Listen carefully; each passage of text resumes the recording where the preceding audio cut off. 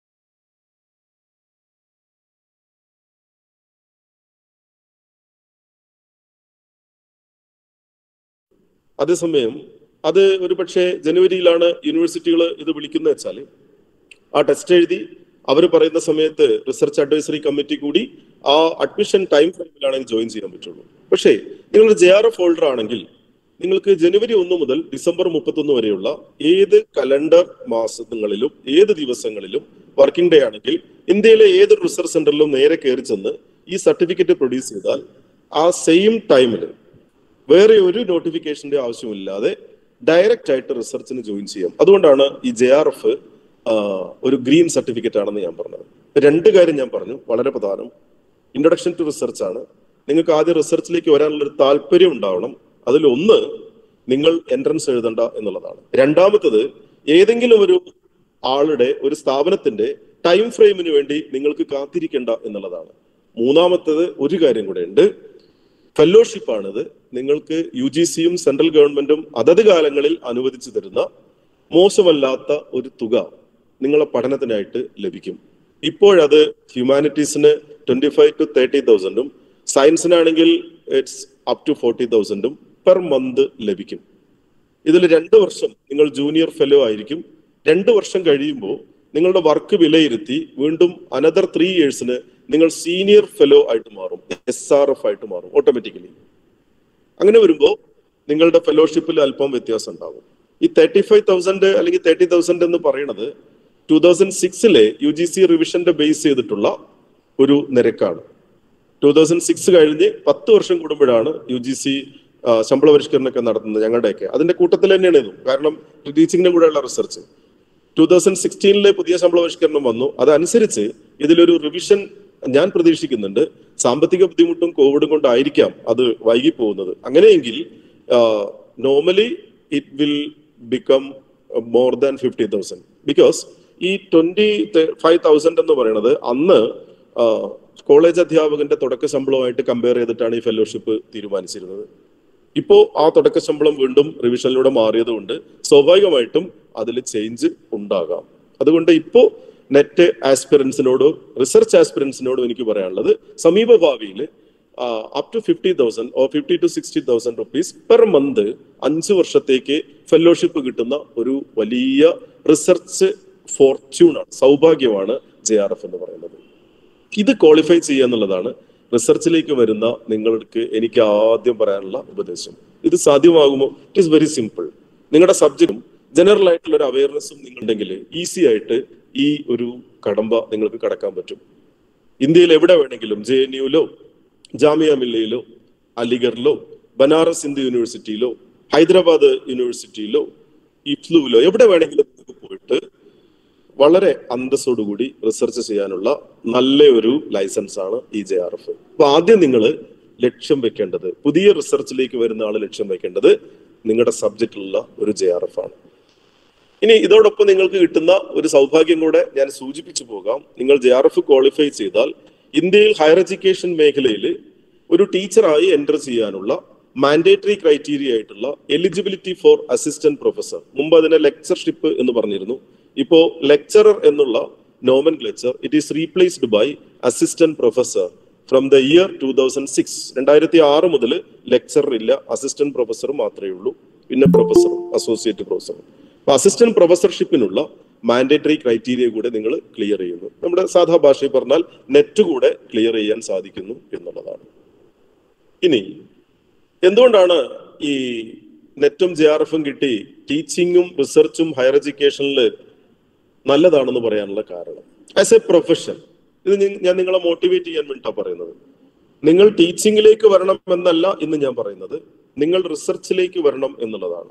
റിസർച്ചിലേക്ക് വരാനും ടീച്ചിങ്ങിലേക്ക് വരാനും ഒറ്റ ടെസ്റ്റാണ് net.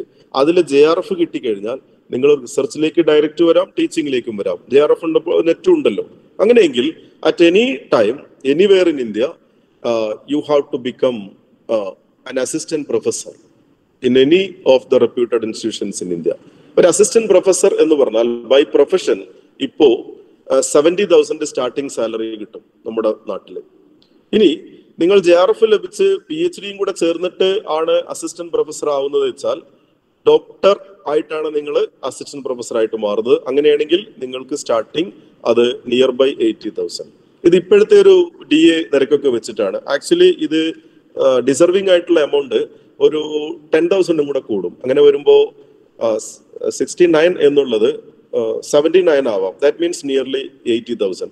With PhD 90,000. This is the starting package four assistant professor. അത് വിത്ത് PhD ആണെങ്കിൽ ഏറ്റവും നല്ലത്.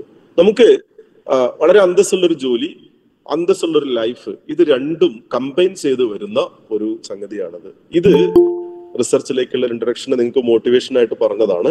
ഇനി വീണ്ടും അടുത്ത സ്റ്റെപ്പിലേക്ക് നിങ്ങൾ പോയാൽ അവിടെ കൊണ്ടല്ല, അസോസിയേറ്റ് പ്രൊഫസർ ആവുകയാണെങ്കിൽ 1,60,000 ആൻഡ് അബവ് നിങ്ങൾ ഡ്രോ ചെയ്യും വിത്തിൻ 12 years.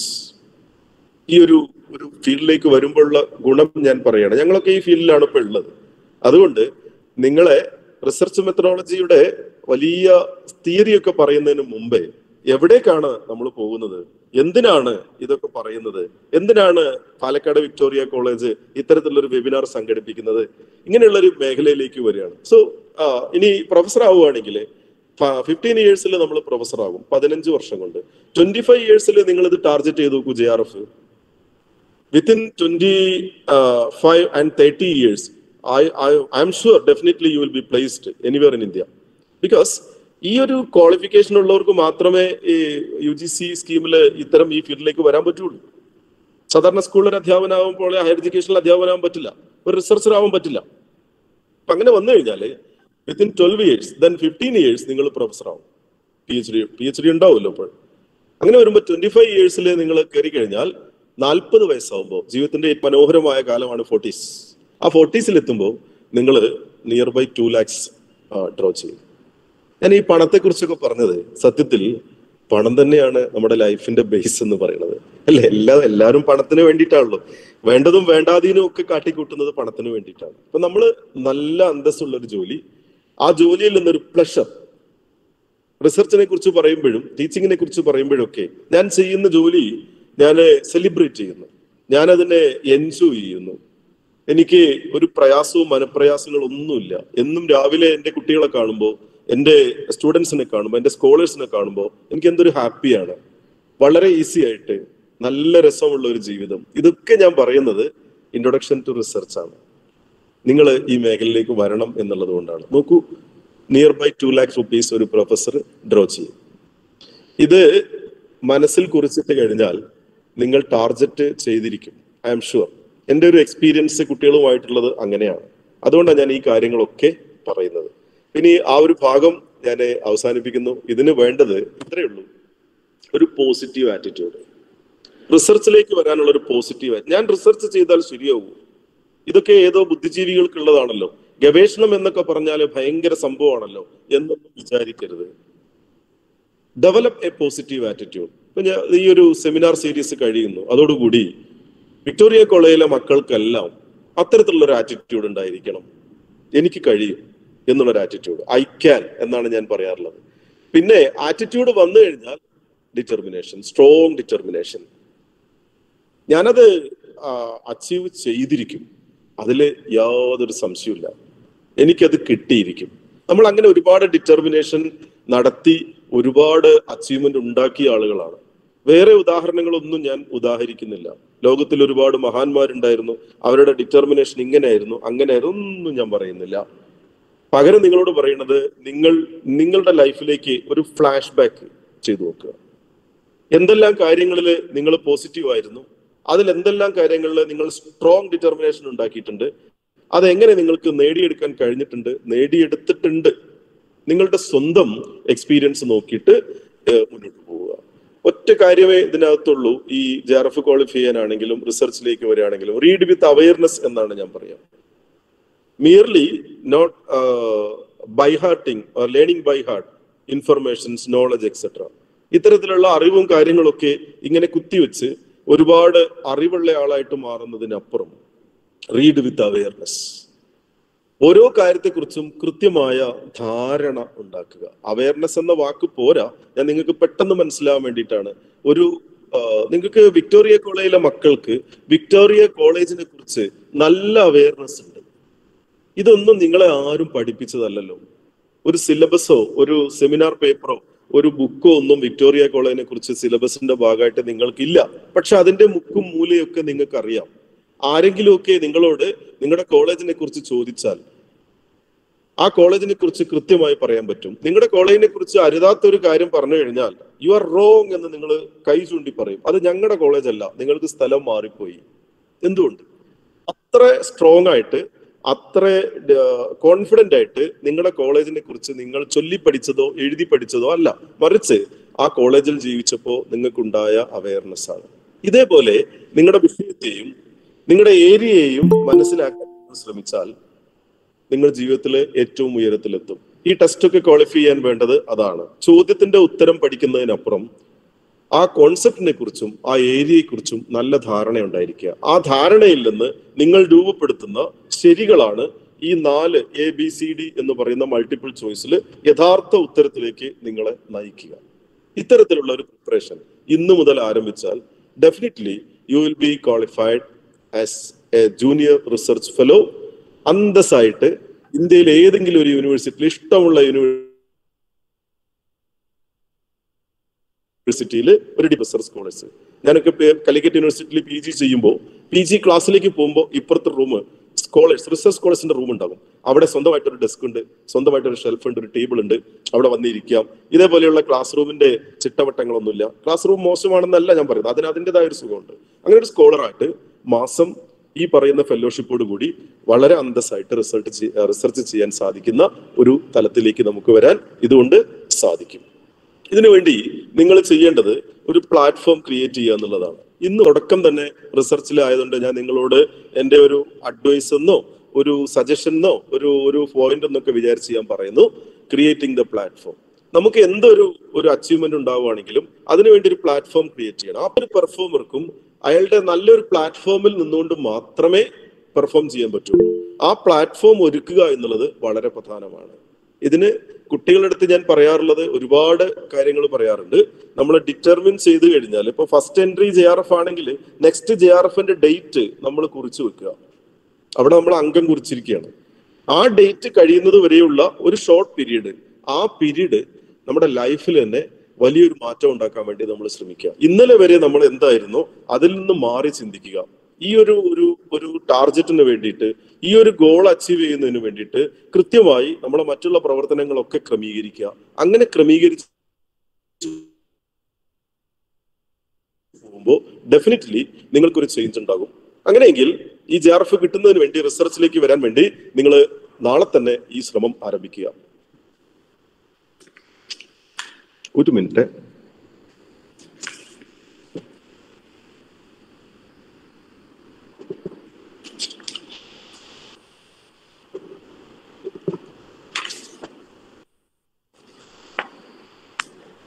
നാളെ തന്നെ ശ്രമം ആരംഭിക്കുക. ഈ ശ്രമം ഞാൻ നേരത്തെ പറഞ്ഞ ആ സ്ട്രോങ് ഡിറ്റർമിനേഷനുമായിട്ട് നല്ലൊരു ബന്ധമുണ്ട്. നിങ്ങൾ ഇങ്ങനെ ഒരു പ്ലാറ്റ്ഫോമിലേക്ക് പോയി കഴിഞ്ഞാൽ, റിസർച്ചിലേക്ക് നിങ്ങൾ പോവുകയാണ്, ഞാൻ റിസർച്ച് ചെയ്യാൻ പോവുകയാണ്, വിത്ത് ഫെലോഷിപ്പാണ്. ഇനി അല്ലാതെയും റിസർച്ചിന് മാർഗമുണ്ട്. ഞാൻ ആ ഏരിയയിലേക്ക് പോയിട്ടില്ല കേട്ടോ. നിങ്ങളെ മോട്ടിവേറ്റ് ചെയ്യാൻ വേണ്ടിയിട്ടുള്ള ഒറ്റ മാർഗം മാത്രമേ ഞാൻ ഈ പ്രസന്റേഷനിൽ എടുത്തു. നമ്മളെ സമയം അത്രയേ ഉള്ളൂ. അതുകൊണ്ട് JRF വഴി റിസർച്ചിലേക്ക് പോകാന്നാണ് ഞാൻ നിങ്ങളെ അഡ്വൈസ് ചെയ്യുന്നത്. അതല്ലാണ്ട് മാർഗങ്ങളില്ലേ? ഉണ്ട്. ഞാൻ ആ മാർഗങ്ങളെ കുറിച്ചൊന്നും ഇപ്പോൾ പറയുന്നില്ല. നിങ്ങൾക്ക് അന്വേഷിക്കാം, കണ്ടെത്താം. അങ്ങനെയെങ്കിൽ നാളെ തൊട്ട് നിങ്ങൾ ഈ പ്ലാറ്റ്ഫോം ക്രിയേറ്റ് ചെയ്ത് കഴിഞ്ഞാൽ നിങ്ങളൊന്ന് മാറണം. My dear PG students, definitely you should change. എങ്ങനെയാണ് ചേഞ്ച് ചെയ്യേണ്ടത്? നിങ്ങളുടെ നോട്ടം, നിങ്ങളുടെ സംസാരം, നിങ്ങളുടെ പ്രവൃത്തി, നിങ്ങളുടെ ഡെയിലി റൊട്ടീൻസ്, ഇതിലെല്ലാം ഒരു മാറ്റം ഉണ്ടാക്കുക. നമ്മൾ ചില കാര്യങ്ങൾക്കൊക്കെ ഒരുങ്ങി പുറപ്പെടുമ്പോൾ അങ്ങനെയല്ലേ അല്ലേ? നമ്മൾ ശബരിമലയ്ക്ക് മാലയിടാന്ന പെട്ടെന്ന് ഓർമ്മ വരുന്നത്. മാലയിട്ട് കഴിഞ്ഞാല് പിന്നെ ശാസ്താവിനെ കാണുന്നവരെ നമ്മളൊരു പ്രത്യേക ഒരു രീതിയിലാണ് നമ്മൾ പോവുക. എല്ലാത്തിലും ഉണ്ടോ അങ്ങനെ? അത് സൊസൈറ്റിയിലെ കാര്യം ഞാൻ പറഞ്ഞതേ ഉള്ളൂ. എന്ന് പറഞ്ഞ പോലെ ഈ ഒരു സംഗതിക്ക് വേണ്ടിയിട്ട് നമ്മളൊന്ന് ഒരുങ്ങുക.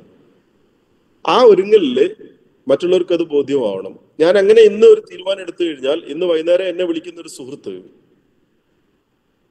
എന്നെ വിളിക്കാന്ന് വിചാരിക്കുക. അപ്പൊ എന്റെ ടെലിഫോൺ റിപ്ലൈയിലെ തന്നെ അദ്ദേഹത്തിന് അത് ഫീൽ ചെയ്യും. നിനക്ക് എന്താ ഒരു മാറ്റം? യെസ്, എനിക്കൊരു മാറ്റം ഉണ്ടടാ. ഇനി ഞാൻ JRFന്റെ പരീക്ഷ കഴിഞ്ഞിട്ടേ പഴയ പോലെ ആവുള്ളൂ. ഇപ്പൊ ഒന്ന് ട്യൂൺ ചെയ്ത് വെച്ചിരിക്കുകയാണ്. ഈ രീതിയിൽ ടോട്ടലി മാറണം. ഇപ്പൊ ചിലപ്പോൾ നമ്മൾ ചില അഡ്മിൻ ആയിട്ടുള്ളതൊക്കെ ഡിക്ലൈൻ ചെയ്യേണ്ടി വരും. ചില യാത്രകളൊക്കെ മാറ്റിവെക്കേണ്ടി വരും, ചില ശീലങ്ങളൊക്കെ ഒന്ന് റിഫൈൻ ചെയ്യേണ്ടി വരും. ഇങ്ങനെ മനഃപൂർവമായ ഒരു പ്ലാറ്റ്ഫോം നിങ്ങൾ ഉണ്ടാക്കിയാൽ ഇറ്റ് ഈസ് വെരി ഈസി എന്നാണ് ഞാൻ പറയുന്നത്. അതില്ലാതെയും അച്ചീവ് ചെയ്യാൻ പറ്റുന്നവർക്കാവാം. പക്ഷെ എൻ്റെ ഒരു എക്സ്പീരിയൻസിൽ, ഒരു അധ്യാപനം എന്നുള്ള എക്സ്പീരിയൻസിൽ ഞാൻ പറയുന്നു, ഇത്തരത്തിലൊരു മാറ്റത്തിലേക്ക് നിങ്ങളൊരു തീരുമാനം എടുത്തിട്ട് പോവുകയാണെങ്കിൽ it is very easy. Then atmosphere is very important. Platform create ചെയ്ത് കഴിഞ്ഞാൽ ആ പ്ലാറ്റ്ഫോമിനോട് ചേർന്നല്ലാത്ത അറ്റ്മോസ്ഫിയർ ഒക്കെ നിങ്ങൾ മാറ്റിവെക്കണം. അതൊന്നും വിശദമായിട്ട് ഞാൻ പറയുന്നില്ല, കുറച്ചും കൂടെ കാര്യങ്ങൾ പറയണം എന്നുള്ളതുകൊണ്ട്. പിന്നെ അതില് എൻ്റെ ഇത് കോമൺ സ്ലൈഡാണ്, നമ്മളെ ഈ പരീക്ഷയെ ആയിട്ട് ബന്ധപ്പെട്ടുള്ള സ്പെസിഫിക് ആയിട്ടുള്ള സംഗതികൾ. അത് ഞാൻ സ്കിപ്പ് ചെയ്തിട്ട് പോവുകയാണ്. ഇത് കഴിഞ്ഞ് നിങ്ങൾ റെഡിയാണോ എന്നുള്ളതാണ്. റിസർച്ചിലേക്ക് വരാനുള്ള ഈ ഒരു ഫെലോഷിപ്പ് ഒക്കെ വരാൻ നിങ്ങൾ റെഡിയാണോ? Are you ready and motivated എന്നാണ് ഞാൻ ചോദിച്ചത്. മോട്ടിവേഷൻ 2 കാര്യങ്ങളാണ്. നല്ലൊരു ലൈഫ് ഞാൻ ഓഫർ ചെയ്തിട്ടുണ്ട്, വളരെ എന്താ പറയാ ഗ്ലോറിയസ് ആയിട്ടുള്ള ഒരു ജോലി, വളരെ റിലാക്സ് ചെയ്യാൻ പറ്റുന്ന ഒരു ജോലി, നല്ല സാറ്റിസ്ഫാക്ഷൻ കിട്ടുന്ന ഒരു ജോലി ടീച്ചിങ്. ഇന്ന് റിസർച്ച് ആണെങ്കിലും അങ്ങനെ തന്നെ മാനവരാശിക്ക് വേണ്ടിയിട്ടുള്ള ഒരു പുതിയ മേഖല നമ്മൾ കണ്ടെത്തുകയോ ഒരു പ്രോബ്ലം സോൾവ് ചെയ്യലൊക്കെ ആയിരിക്കും റിസർച്ചിലൂടെ നമ്മൾ ചെയ്യുന്നത്. അപ്പൊ അത്തരത്തില് അതിന് നമുക്കൊരു നല്ല മോണിറ്ററി ബെനിഫിറ്റ് ഉണ്ടാവും. അങ്ങനെ നിങ്ങൾ മോട്ടിവേറ്റ് ചെയ്തിട്ടുണ്ടെങ്കിൽ നിങ്ങൾ, ഞാൻ നേരത്തെ പറഞ്ഞ പോലെ, ഈ ഒരു ചെറിയ കൊട്ടേഷൻ മനസ്സിൽ കൊണ്ടു നടക്കണം. അത് മറ്റൊന്നുമല്ല, ഇതാണ്: I can because I think I can. ഇത്രയേ ഉള്ളൂ. ഐ ക്യാൻ, എനിക്ക് പറ്റും. എന്തുകൊണ്ടെന്നാൽ ഐ തിങ്ക് ഐ ക്യാൻ, ഞാൻ വിചാരിക്കുന്നു എനിക്ക് പറ്റുമെന്ന്. ഒരിക്കലും ഞാൻ പറയില്ല you can because I think you can എന്ന് പറയില്ല. നിങ്ങൾക്ക് പറ്റുമെന്ന് എനിക്ക് പറയാം, പക്ഷെ ഐ തിങ്ക് യു ക്യാൻ എന്ന് ഞാൻ ഒരിക്കലും പറയില്ല. ഞാൻ വിചാരിക്കുന്നു നിങ്ങൾക്ക് പറ്റുമെന്ന്, നിങ്ങളെ കണ്ടാൽ തന്നെ വിചാരിക്കുന്നു നിങ്ങൾക്ക് പറ്റുമെന്ന്, അങ്ങനെ പോലും ഞാൻ പറയില്ല. കാരണം അത് ഞാനല്ല പറയേണ്ടത്, നിങ്ങൾ തന്നെ നിങ്ങളുടെ ഉള്ളെന്ന് പറയണം. എനിക്ക് പറ്റും. എന്തുകൊണ്ടെന്നാൽ ഞാൻ വിചാരിക്കുന്നു എനിക്ക് പറ്റുമെന്ന്. ഇത്രയും പറഞ്ഞിട്ട് ഞാൻ എൻ്റെ ഈ ആദ്യത്തെ ഒരു സെഷൻ ഇവിടെ ക്ലോസ് ചെയ്യാണ്. ഇവിടെ ഒരു വീഡിയോ ഒക്കെ ഞാൻ സാധാരണ വെറുതെ, ഒരു അധ്യാപനാണല്ലോ, അപ്പൊ ഇങ്ങനെ ചില സെഷനൊക്കെ ചേഞ്ച് ചെയ്യുമ്പോഴേ ഒരു വെറൈറ്റി എന്നുള്ളൊരു വീഡിയോ കാണിക്കാറുണ്ട്. ഇത് നിങ്ങൾക്ക് എത്രത്തോളം കാണുമെന്ന് എനിക്കറിയില്ല, പ്ലേ ചെയ്യുന്നുണ്ട്. ചില ആളുകൾക്ക് കാണും. ഇത്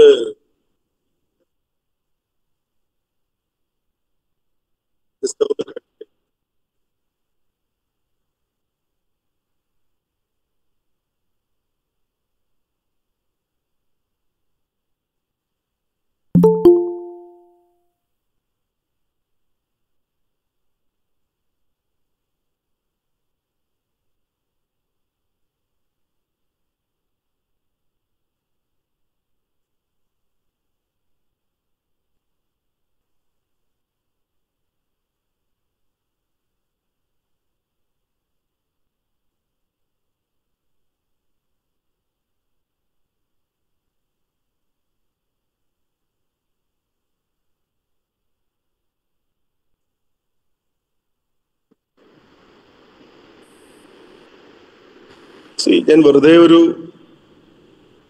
ചേഞ്ചിന് വേണ്ടിയിട്ടൊരു ക്ലിപ്പ് ഇട്ടെന്നേ ഉള്ളൂ. അത് ഒരു ആനിമേഷൻ ആയിരുന്നില്ല, സിനിമയിലെ ഒരു സീനായിരുന്നില്ല. റിയൽ ആയിട്ട് 2012 ലണ്ടൻ ഒളിമ്പിക്സിൽ ഫ്രാൻസിന്റെ ലാവിലിനിയുടെ പോൾവാൾട്ട് പെർഫോമൻസ് ആണ്. ഞാനത് ഇങ്ങനെ നെറ്റിൽ കണ്ടപ്പോൾ വെറുതെ എടുത്തിട്ടതാണ്. സോ എത്രത്തോളം പ്രിപ്പറേഷൻ, ഞാൻ നേരത്തെ പറഞ്ഞ ഒരു പ്രിപ്പറേഷനും പ്ലാറ്റ്ഫോമും ഡിറ്റർമിനേഷനും ഒക്കെ ഉണ്ട് അത്രയും പെർഫെക്റ്റ് ആയിട്ട് ഒരു പെർഫോമൻസ് ചെയ്യാൻ എന്നുള്ളതാണ്. ഇത് നമുക്കൊരു മാതൃകയായിട്ട് മനസ്സിൽ സൂക്ഷിക്കുക. നമ്മൾ ചെയ്യുന്നത് ഒരു അരമാർക്കിനോ 1 മാർക്കിനോ ഒന്നും നമ്മൾ വീണു പോകാൻ പാടില്ല. നമ്മുടെ ഗവേഷണവും നമ്മുടെ അധ്യാപനവും അതിലേക്കുള്ള പോക്കും എല്ലാം വളരെ ഫന്റാസ്റ്റിക് ആയിരിക്കണം എന്ന് പറയാൻ വേണ്ടി ഒരു ചേഞ്ചിന് വേണ്ടി വെച്ചു എന്നേ ഉള്ളൂ.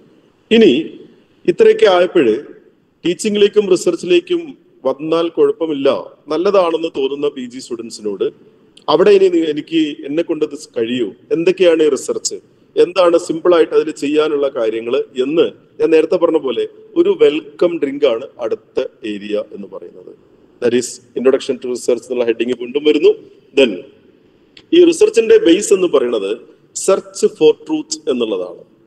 The great desire to know, അറിയാനുള്ള മഹത്തായ ആഗ്രഹം, സത്യം അന്വേഷിക്കുന്ന ഒരു പ്രക്രിയ. ആ പ്രക്രിയയിലാണ് സ്വതന്ത്ര ചിന്ത ആരംഭിക്കുന്നത്. ഇതൊക്കെ വലിയ ചരിത്രം പറയേണ്ട കാര്യങ്ങളായതുകൊണ്ട് അതിലേക്കൊന്നും ഞാൻ പോകുന്നില്ല. ഒത്തിരി പറഞ്ഞാൽ അതിങ്ങനെ ഈ ഓൺലൈൻ പ്ലാറ്റ്ഫോമിൽ ബോറടിക്കുകയും ചെയ്യും. അതുകൊണ്ട് സെർച്ച് ഫോർ ട്രൂത്ത്, ചെറിയ ചെറിയ കഷ്ണങ്ങൾ മാത്രം. നിങ്ങൾ എല്ലാവരും PG സ്റ്റുഡൻസ് ആണ്, സ്വയം റിഫ്ലക്ട് ചെയ്യാനുള്ള എബിലിറ്റി ഉള്ള പൊട്ടൻഷ്യൽ ഉള്ള ആൾക്കാരാണ്.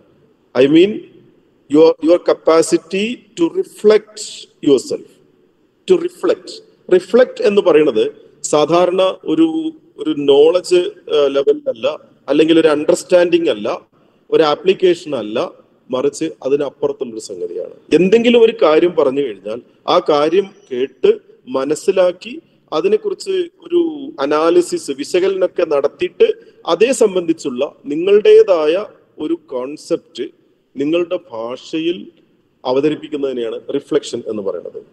അങ്ങനെ റിഫ്ലക്റ്റ് ചെയ്യാൻ കപ്പാസിറ്റി ഉള്ള ആളുകളാണ് എൻ്റെ മുമ്പിൽ ഇരിക്കുന്ന നിങ്ങളെല്ലാവരും. അതുകൊണ്ട് സെർച്ച് ഫോർ ട്രൂത്ത്, സത്യാന്വേഷണം, അതാണ് ശരിക്കുള്ള റിസർച്ച് എന്ന് പറയുന്നത്. സത്യം അന്വേഷിക്കുന്നു, അത് കണ്ടെത്തുന്നു. ഇവിടെ എമർജൻസ് ഓഫ് ഇൻഡിപെൻഡന്റ് തിങ്കിങ്, സ്വതന്ത്ര ചിന്തയാണ് സത്യാന്വേഷണത്തിന്റെ കാതലായ വശം എന്ന് പറയുന്നത്. എന്നെ സ്വതന്ത്രമായി ചിന്തിക്കാൻ വിട്ടെങ്കിൽ മാത്രമേ സത്യത്തിലേക്ക് ശരിയായ രീതിയിൽ ഞാൻ എത്തുള്ളൂ. എന്നെ ആരെങ്കിലും സ്വാധീനിക്കുകയോ ഏതെങ്കിലും ഒരു ഫാക്ടേഴ്സ് എൻ്റെ ഈ അന്വേഷണത്തിൽ ഇടപെടുകയോ ചെയ്യുമ്പോൾ എനിക്ക് യഥാർത്ഥ സത്യത്തിൽ എത്തിച്ചേരാനോ ആ സത്യത്തെ പുറത്തു കൊണ്ടുവരാനോ സാധിക്കില്ല.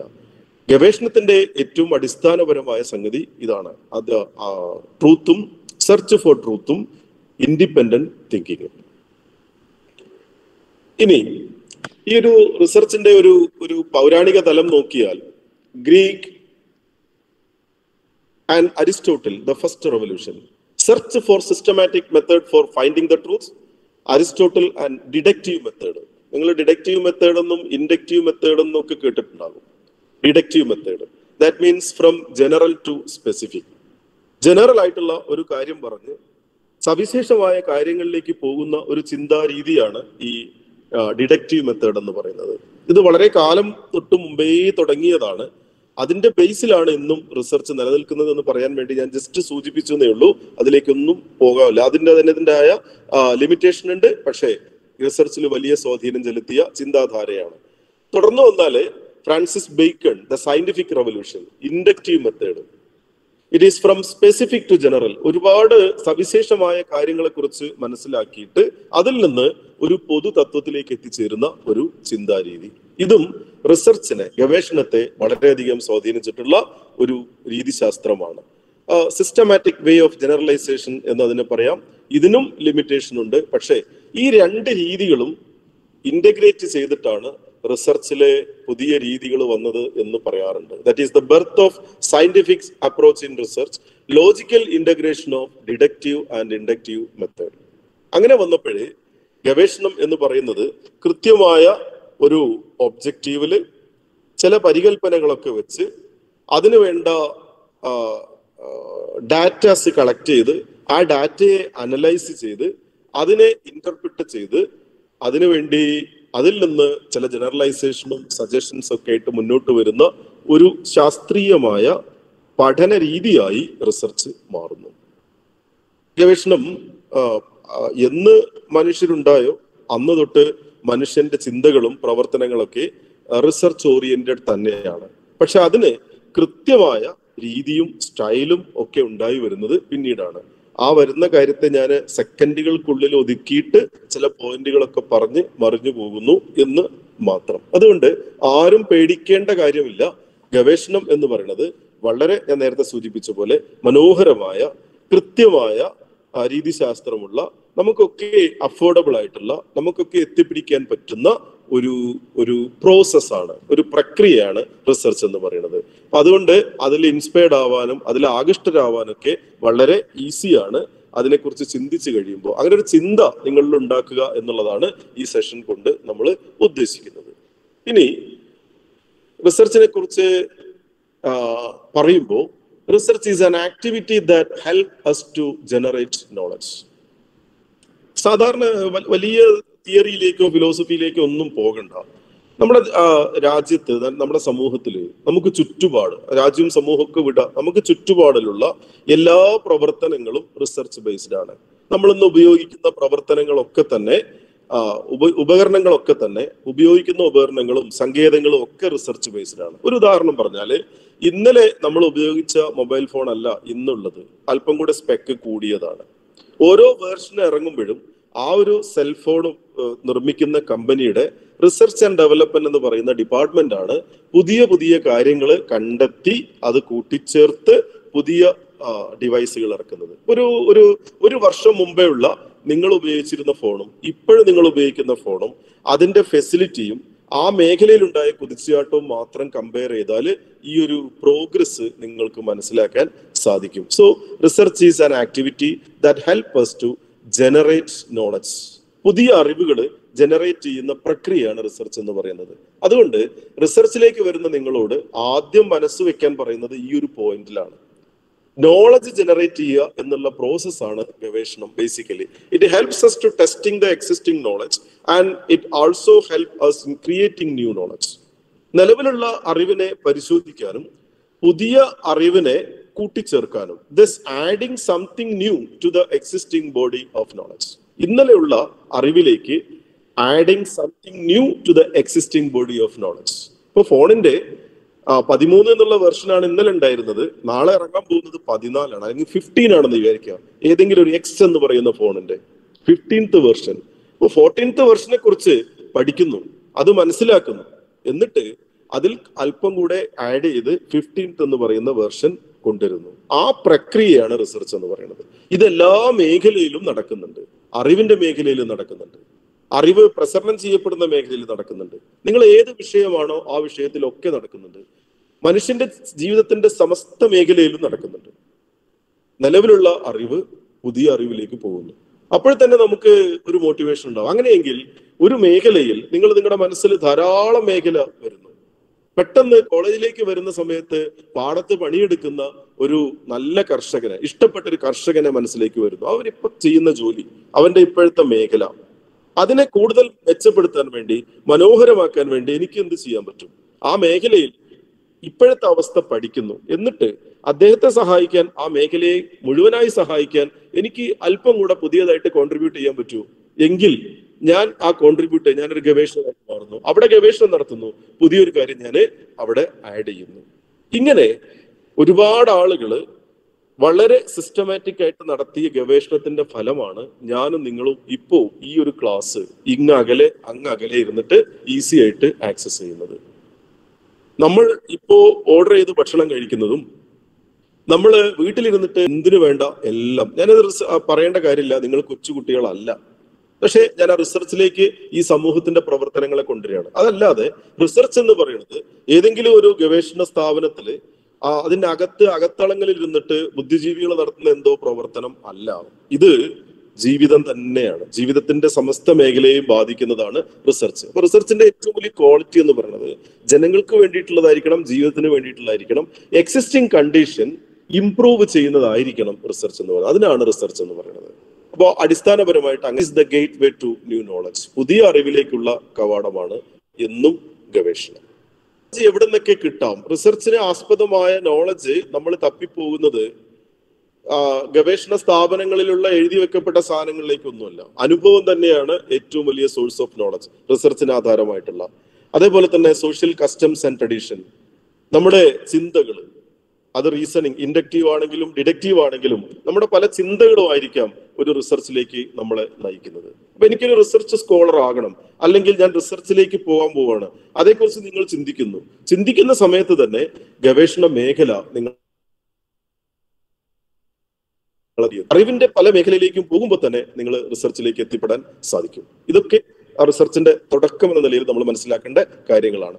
ഒരു സയന്റിഫിക് മെത്തേഡ് ആയിരിക്കാം ഒരുപക്ഷെ സോഴ്സ് ഓഫ് നോളജ് ആയിട്ട് നമുക്ക് വരുന്നത്. ഇനി ദ സ്പിരിറ്റ് ഓഫ് റിസർച്ച്, ഗവേഷണം എന്ന് പറയുന്നത് directed towards the solution of A problem. എപ്പോഴും ഒരു പ്രോബ്ലത്തിന്റെ പരിഹാരം എന്നോണമാണ് ഒരു റിസർച്ചിലേക്ക് നമ്മൾ പോകുന്നത്. ഡെവലപ്മെന്റ് ഓഫ് ജനറലൈസേഷൻ, ഒരു കാര്യം വന്നിട്ട് എല്ലാവർക്കും അത് എല്ലാവരിലേക്കും ജനറലൈസ് ചെയ്യുക, അതിന് മലയാള വാക്ക് എനിക്ക് കിട്ടുന്നില്ല, ജനറലൈസ് ചെയ്യുക. ഈ ജനറലൈസേഷൻ ആണ് റിസർച്ചിലൂടെ നടക്കുന്നത്. ചിലപ്പോൾ ഒരു പ്രശ്നം ഉണ്ടായിട്ട് ഇരുന്നിട്ട് ആ പ്രശ്നത്തെ സാമാന്യവൽക്കരിക്കുക, അതാണ് ജനറലൈസേഷൻ, സാമാന്യവൽക്കരിക്കുക. സാമാന്യവൽക്കരിക്കുമ്പോഴാണ് അത് സമൂഹത്തിന് പ്രയോജനപ്രദമാകുന്നത്. ചില കൺസെപ്റ്റിനെ സാമാന്യവൽക്കരിക്കുക, വെറുതെ സാമാന്യവൽക്കരിക്കാൻ നമുക്ക് പറ്റില്ല. സാമാന്യവൽക്കരിക്കണം എന്നുണ്ടെങ്കിൽ അത്രയും ആഴത്തിൽ അതേക്കുറിച്ച് പഠിച്ച് മനസ്സിലാക്കി ചില ആശയങ്ങളിലൂടെയൊക്കെ എത്തിയാലേ നമുക്ക് പറ്റുള്ളൂ. റിസർച്ചിന്റെ പ്രധാനപ്പെട്ട ഒരു പ്രോസസ്സാണ്. Then based on observable experience or empirical evidence. ഗവേഷണമെല്ലാം കൃത്യമായ തെളിവിന്റെ അടിസ്ഥാനത്തിലാണ്, നല്ല ക്രിസ്റ്റൽ ക്ലിയർ പ്രൂഫിന്റെ അടിസ്ഥാനത്തിലാണ്. ഒരാളുടെ ആശയങ്ങളോ അല്ലെങ്കിൽ ഒരാളുടെ താല്പര്യങ്ങളോ അയാളുടെ മാത്രം ചിന്തകളോ ഒന്നും, അയാളുടെ വേർഷൻസ് ഒന്നും അല്ല റിസർച്ച് എന്ന് പറയുന്നത്. മറിച്ച് എല്ലാവരിലും സംശയലേശമന്യേ ഒബ്സർവ് ചെയ്ത് പരീക്ഷണങ്ങളിലൂടെ തെളിയിച്ച് എംപിരിക്കൽ എവിഡൻസിന്റെ ഭാഗമായി ജനറലൈസ് ചെയ്യുന്നതാണ് റിസർച്ച് എന്ന് പറയുന്നത്. ഇപ്പൊ റിസർച്ചിന്റെ എത്തിക്സിലേക്ക് പോകുമ്പോൾ അങ്ങനെ ആയിരിക്കണം റിസർച്ച്. ഞാൻ ഗവേഷണം ചെയ്ത് കണ്ടുപിടിച്ചതാണെന്ന് പറഞ്ഞ ഒരാൾ കൊണ്ടുവന്നെന്ന് വിചാരിച്ചാൽ നമുക്ക് വിശ്വസിക്കാൻ പറ്റിക്കൊള്ളണം എന്നില്ല എന്നർത്ഥം. Then demands accurate observation and description. നല്ല നിരീക്ഷണം വേണം, നല്ല പ്രക്രിയാബന്ധ സമീപനം അതിന് വേണം. Gathering new data from first hand source. Research എപ്പോഴും അതിന്റെ അറിവിന്റെ നമ്മൾ എവിടെയാണോ അതിന്റെ ഉറവിടത്തിൽ നിന്ന് തന്നെ അതിന്റെ കാര്യങ്ങൾ മനസ്സിലാക്കിയിട്ടാണ് റിസർച്ചിലേക്ക് നമ്മൾ പോകുന്നത്. അല്ലെങ്കിൽ റിസർച്ചിൽ നമ്മൾ എത്തിപ്പെടുന്നത് ആ സോഴ്സ് ഓഫ് നോളജിലാണ്, അതിന്റെ യഥാർത്ഥ ഉറവിടം. അല്ലാതെ ഒരാൾ പറഞ്ഞ് അത് വേറൊരാളോട് പറഞ്ഞ് പിന്നെ ഒരാൾ പറഞ്ഞതിനെ കുറിച്ചല്ല നമ്മൾ പറയുന്നത്, അതിന്റെ ഫസ്റ്റ് ഹാൻഡ് എക്സ്പീരിയൻസിലേക്ക് നമ്മൾ തിരിച്ചു ചെയ്യുന്നു. Then research requires expertise. ഇത് വളരെ പ്രധാനപ്പെട്ട ഒരു പോയിന്റ് ആണ്. ഇൻട്രൊഡക്ഷൻ ടു റിസർച്ച് എന്നുള്ളതിൽ എല്ലാവർക്കും റിസർച്ച് ചെയ്യാം എന്നുള്ളതല്ല, മറിച്ച് റിസർച്ച് ചെയ്യാൻ ഒരു എക്സ്പെർട്ടൈസ് ആവശ്യമാണ്. റിസർച്ചുമായി ബന്ധപ്പെട്ട കാര്യങ്ങൾ പഠിച്ചിരുന്നിട്ടാണ് റിസർച്ച് ചെയ്യുന്നത്. അവിടെയാണ് റിസർച്ചിനെ കുറിച്ച് നമ്മൾ മനസ്സിലാക്കുക. അപ്പോഴേ അത് റിസർച്ച് പൂർണ്ണമാവുള്ളൂ.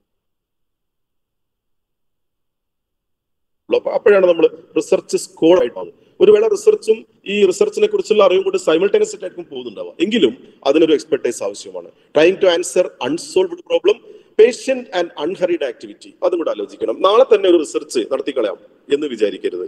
വളരെ ക്ഷമയോടുകൂടി ധൃതിയില്ലാതെ റിസർച്ചിന്റെ എത്തിക്സ് പൂർണ്ണമായി മനസ്സിലാക്കുന്ന രീതിയിൽ ചെയ്യേണ്ട ഒരു പ്രവൃത്തിയാണ് റിസർച്ച് എന്ന് പറയുന്നത്. അപ്പോഴേ അതിന് ഒരു ഫലം ഉണ്ടാവുകയുള്ളൂ. ആൻഡ് റിപ്പോർട്ടിങ് വളരെ പ്രധാനപ്പെട്ട ഒരു സംഗതിയാണ്. റിസർച്ച് കൃത്യമായി രേഖപ്പെടുത്തണം, അത് മറ്റുള്ളവരിലേക്ക് എത്തിക്കും വേണം. നേരത്തെ നമ്മൾ പറഞ്ഞ രണ്ട് സംഗതിയാണ്, knowledge creation and knowledge dissemination. Knowledge dissemination അവിടെയാണ് ഈ റിപ്പോർട്ടിംഗ് എന്നുള്ളതിലേക്ക് വരുന്നത്. ഇതും റിസർച്ചിന്റെ ഭാഗം തന്നെയാണ്. ഇതൊക്കെ റിസർച്ചിനെ കുറിച്ച് ധാരണ കിട്ടാൻ വേണ്ടി ഞാൻ പറയുന്നുള്ളൂ. People try to understand the natural phenomena in 3 ways. 1 experience, 2 reasoning, 3 research. Then people thinking in 3 ways: deductive, inductive and inductive deductive. ഇത് പല വേർഷൻസ് ഉണ്ട് കേട്ടോ. ഞാൻ നിങ്ങൾക്ക് പെട്ടെന്ന് മനസ്സിലാകാൻ വേണ്ടിയിട്ട് പറഞ്ഞേ ഉള്ളൂ ചില കാര്യങ്ങൾ. ഇതെല്ലാം പറഞ്ഞിട്ട് research has 3 features: systematic and control, self correcting. ഗവേഷണത്തിന് പോകുമ്പോൾ അത് വളരെ സിസ്റ്റമാറ്റിക് ആണ്, വളരെ കൺട്രോൾഡ് ആണ്. അങ്ങനെയാവാം ഇങ്ങനെയാവാം, അത് റിസർച്ചിലില്ല. അത് റിസർച്ചിന് മുമ്പേ നമ്മൾ ചിലപ്പോൾ അങ്ങനെ ആയിരിക്കാം, പക്ഷെ റിസർച്ചിലേക്ക് വരുമ്പോൾ അത് വളരെ സിസ്റ്റമാറ്റിക് ആണ്, എംപെരിക്കലാണ്. ശാസ്ത്രീയമായ തെളിവുകളുടെ അടിസ്ഥാനത്തിൽ മാത്രമാണ് റിസർച്ച് മുന്നോട്ട് പോകുന്നത്. Self correcting. റിസർച്ച് എപ്പോഴും ഒരു കാര്യം 2010 കണ്ടുപിടിച്ചു, അന്നത് ശരിയായിരുന്നു. 15 വന്നപ്പോഴേ അതിലൊരു കറക്റ്റീവ് മെഷേഴ്സ് വന്നു, അതിങ്ങനെയും കൂടിയാണ്. 20 വന്നപ്പോഴേ വീണ്ടും അതേ കൺസെപ്റ്റ് തന്നെ വീണ്ടും മാറി.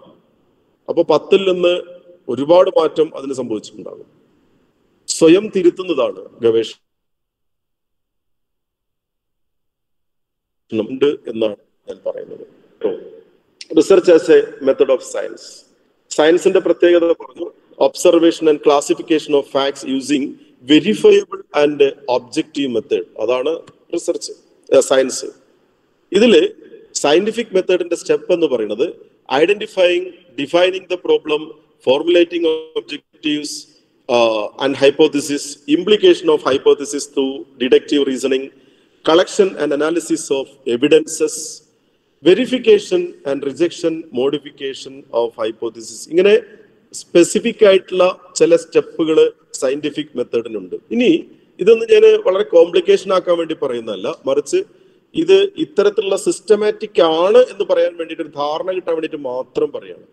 പക്ഷെ നിങ്ങൾ റിസർച്ചിലേക്ക് വരുന്ന സമയത്ത് എന്താണ് ഒരു റിസർച്ച്, ഗവേഷണം എന്നതിനെ കുറിച്ച് ഈ ഒരു വെബിനാർ കഴിഞ്ഞ് പോകുമ്പോൾ നിങ്ങളുടെ മനസ്സിൽ ഒരു ചെറിയ ഒരു ഗെസ്റ്റാൾട്ട് വ്യൂ. ഈ ഗവേഷണത്തിലേക്കാണ് ഞാൻ പോകുന്നത്, ഇതാണ് ഇന്ന കാര്യങ്ങളൊക്കെയാണ് അവിടെ ചെയ്യാനുള്ളത്. ആ രീതിയിലുള്ള ഒരു കൺസെപ്റ്റ് കിട്ടാനുള്ള ഒരു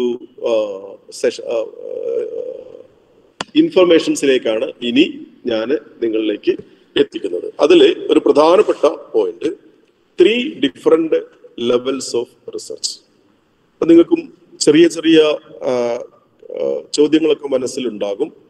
പലതരത്തിലുള്ള റിസർച്ച് നടക്കുന്നുണ്ടല്ലോ.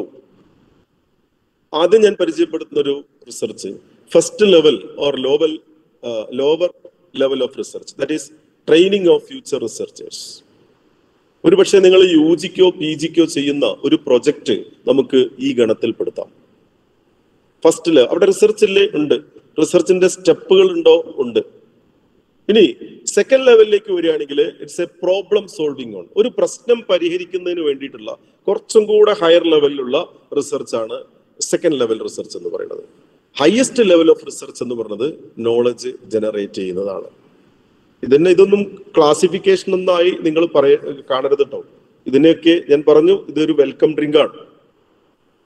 അപ്പൊ നിങ്ങൾ ഇതിനകം തന്നെ PG സ്റ്റുഡൻസ് എന്നുള്ള നിലയിൽ UGയിൽ പ്രൊജക്ട് ചെയ്തിട്ടുണ്ടാകാം, PGയിൽ പ്രൊജക്ട് ചെയ്തിട്ടുണ്ടാകാം. ഈ പ്രൊജക്റ്റുകളൊക്കെ തന്നെ ഒരു ഫസ്റ്റ് ലെവലിലേക്ക് വരുന്നു. അല്പം കൂടെ സീരിയസ് ആയിട്ടുള്ള ഒരു MPhil ലെവലിലോ കുറച്ചും കൂടെ സീരിയസ് ആയിട്ടുള്ള ഒരു തീസിസ് ടൈപ്പുള്ള ചില PG കോഴ്സുകളുണ്ട്. അല്ലെങ്കിൽ ഏതെങ്കിലും ഒരു കോഴ്സിന്റെ ഭാഗമായിട്ട് കുറച്ചും കൂടെ ഒരു ഇന്റേൺഷിപ്പ് ഒക്കെ ഭാഗമായിട്ട് കുറച്ചും കൂടെ ഔട്ട്സൈഡിൽ ചെയ്യുന്ന ഒരു പ്രൊജക്ട് ഒക്കെ ഉണ്ടെങ്കിൽ അതൊരു പ്രോബ്ലം സോൾവിങ് തലത്തിലേക്ക് പോകും. അതായത് ഒറിജിനൽ റിസർച്ചിന്റെ ഏറ്റവും അടുത്ത് നിൽക്കുന്ന രണ്ടാമത്തെ ലെവല്. മൂന്നാമത് ഇത്രയും ഒരു സ്റ്റെപ്പിലേക്ക് കൂടെ പോയ ഒരാളെ സംബന്ധിച്ചിടത്തോളം ഹയർ ലെവലിലെ റിസർച്ച് വളരെ ഈസിയാണ്. അതുകൊണ്ട് തന്നെ ഞാൻ നിങ്ങളോട് പറയുന്നു, നിങ്ങളെ മോട്ടിവേറ്റ് ചെയ്യുന്നത്, നിങ്ങൾ ഈ ആദ്യത്തെ 2 ലെവലിൽ ഒരു വേള അൺനോയിങ്ലി ഓൺ അൺനോയിങ്ലി ഇൻവോൾവ് ചെയ്തിട്ടുണ്ടാകും. അങ്ങനെയെങ്കിൽ നിങ്ങൾക്ക് ഈ മൂന്നാമത്തെ ലെവലിലുള്ള ഹയർ ലെവലിലുള്ള റിസർച്ചിലേക്ക് വരാൻ വളരെ എളുപ്പമാണ്. അവിടെയാണ് ഞാൻ പറഞ്ഞ ഫെലോഷിപ്പോട് കൂടിയിട്ട് ഈ റിസർച്ചിലേക്ക് ഫുൾ ടൈം ആയിട്ട് വരിക എന്ന് പറയുന്നത്. അവിടെ ജനറേഷൻ ഓഫ് നോളജ്. ഇനി ഒരു ചെറിയ ഐഡിയ കിട്ടാൻ വേണ്ടി, റിസർച്ചിന്റെ ക്ലാസിഫിക്കേഷൻ നിങ്ങളൊന്നുമല്ല, പെട്ടെന്നൊരു റിസർച്ചിന്റെ ഒരു ഐഡിയ കിട്ടാൻ വേണ്ടി ഞാൻ നിങ്ങളെ 3 തരത്തിലുള്ള ഒരു റിസർച്ചിനെ പരിചയപ്പെടുത്താം ഒരു ചെറിയ ക്ലാസിഫിക്കേഷനിലൂടെ. അതിൽ ഒന്നാമത്തത് ഫണ്ടമെന്റൽ ഓർ ബേസിക് റിസർച്ച്. സാധാരണ റിസർച്ചിന്റെ ക്ലാസിഫിക്കേഷനിൽ പറയുന്നത് തന്നെയാണ്. പ്യൂർ റിസർച്ച് എന്ന് പറയും. Add the existing body of knowledge, something add to the existing, necessarily provide result of immediate practical use. ഇത്തരത്തിലുള്ള ഈ അടിസ്ഥാനപരമായ റിസർച്ച്, അതാണ് ബേസിക് റിസർച്ച്. ഇതില് പെട്ടെന്നുള്ള ഒരു പ്രോബ്ലം പരിഹരിക്കുന്നതായിക്കൊള്ളണം എന്നില്ല ഈ ഒരു ഗവേഷണം. പെട്ടെന്നുള്ള ഒരു പ്രാക്ടിക്കൽ യൂസിന് വേണ്ടി പറ്റുന്നതോ ആയിരിക്കില്ല. പക്ഷേ നിലവിലുള്ള നോളജ് ബേസിനെ വിശാലമാക്കുന്ന തരത്തിലുള്ള റിസർച്ചാണ് ഫണ്ടമെന്റൽ റിസർച്ച് എന്ന് പറയുന്നത്. Expand the frontiers of knowledge. Findings may be applied in practical situation. ഒരു എക്സാമ്പിൾ ഞാൻ കൊടുത്തിരിക്കുന്നത്, neurologist research about the functions of brain. തലച്ചോറിന്റെ പ്രവർത്തനങ്ങളെ കുറിച്ച് ന്യൂറോളജിസ്റ്റ് നടത്തുന്ന ഗവേഷണം, അത് എത്രയോ കാലങ്ങൾ കൊണ്ട് തുടങ്ങുന്നതാണ്, ഇപ്പോഴും നടന്നുകൊണ്ടിരിക്കുന്നു.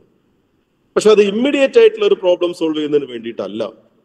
ഇന്ന് ബ്രെയിനിനെ കുറിച്ചും അതിന്റെ സ്ട്രക്ചറിനെ കുറിച്ചും അതിനുണ്ടാവുന്ന പ്രശ്നങ്ങളെ കുറിച്ചൊക്കെ ഇന്ന് മെഡിക്കൽ സയൻസിൽ നടക്കുന്ന ഒരുപാട് പ്രവർത്തനങ്ങൾ ഇതിന്റെ ഒരു ബേസിക് റിസർച്ചിന്റെ ഭാഗമായിട്ട് ഇവോൾവ് ചെയ്ത് വന്നതാണ്. ഇത്തരത്തിലുള്ള ലോങ് ടേമില് ബേസിക് ആയിട്ട് നടക്കുന്ന റിസർച്ചാണ് ഒരു വിഭാഗം ഗവേഷണങ്ങൾ എന്ന് പറയുന്നത്. രണ്ടാമത്തെ ഒരു ക്ലാസിഫിക്കേഷൻ അപ്ലൈഡ് റിസർച്ച് ആണ്. It is directed towards the solution of A specific and practical problem, primarily towards the specific of practical objectives. See, example ഞാൻ കൊടുത്തിരിക്കുന്നത്, what is the most efficient and effective vaccine against COVID നോക്കാം. നമുക്ക് കോവിഡിനെതിരെയുള്ള ഏറ്റവും effective ആയിട്ടുള്ള vaccine ഏതാണ്? ഒരു ഗവേഷണ വിഷയമാണ്. പെട്ടെന്ന് നമുക്കിപ്പോൾ അത് കണ്ടെത്തണം. ഇപ്പോഴുള്ള ഒരു വലിയ പ്രാക്ടിക്കൽ പ്രോബ്ലം ആണ്, അതിനൊരു സൊല്യൂഷനും കൂടിയാണ്. ഇത്തരത്തിലുള്ള റിസർച്ചിനെ അപ്ലൈഡ് റിസർച്ച് എന്ന് പറയും. ഇത് തിയറി പറയാൻ വേണ്ടിയിട്ടല്ല ഞാൻ പറയുന്നത്. ഒരു പക്ഷേ ഇങ്ങനെ ഒരു എക്സാമ്പിളും ഈ ഒരു ടൈറ്റിലും കാണുന്ന സമയത്ത് എനിക്ക് സർ ഈ ഒരു വെബിനാർ കഴിഞ്ഞപ്പോൾ റിസർച്ചിനോട് താല്പര്യമുണ്ട്, അങ്ങനെയെങ്കിൽ ബ്രോഡായിട്ട് ഞാൻ ഏത് തരത്തിലുള്ള റിസർച്ചാണ് എടുക്കേണ്ടത്? ഒരു പക്ഷെ എനിക്ക് ഈ മാനവരാശിയുടെ നോളജ് ഫ്രോണ്ടിയേഴ്സിനെ എൻട്രി ചെയ്യാൻ വേണ്ടിയിട്ടുള്ള ഒരു റിസർച്ച് ഏറ്റെടുക്കാം. നമ്മൾ മനസ്സിലുള്ള ഒരു ബേസിക് ഐഡിയ കേട്ടോ, പറയുന്ന ഐഡിയ ആണ്.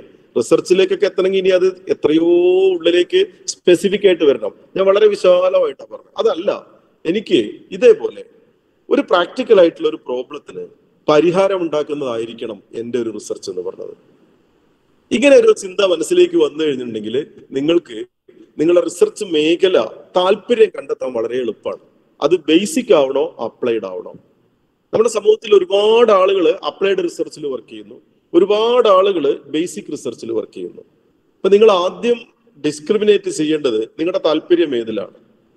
നിങ്ങളുടെ റിസർച്ച് നിങ്ങളുടെ ജീവിതവുമായിട്ട് ബന്ധപ്പെട്ടിരിക്കുന്നു, നിങ്ങളുടെ സമീപനവുമായിട്ട് ബന്ധപ്പെട്ടിരിക്കുന്നു, നിങ്ങളുടെ പഠിച്ച വിഷയവുമായിട്ട് ബന്ധപ്പെട്ടിരിക്കുന്നു, നിങ്ങളുടെ താല്പര്യങ്ങളുമായിട്ട് ബന്ധപ്പെട്ടിരിക്കുന്നു. ഈ താല്പര്യത്തെയൊക്കെ ആദ്യം നിങ്ങൾ കൊണ്ട് കെട്ടിയിടേണ്ടത് ഒന്നുകിൽ ബേസിക്കലി അല്ലെങ്കിൽ അപ്ലൈഡ്. അപ്പൊ നിങ്ങൾക്ക് റിസർച്ചിലേക്ക് വരാൻ വളരെ എളുപ്പമായിരിക്കും.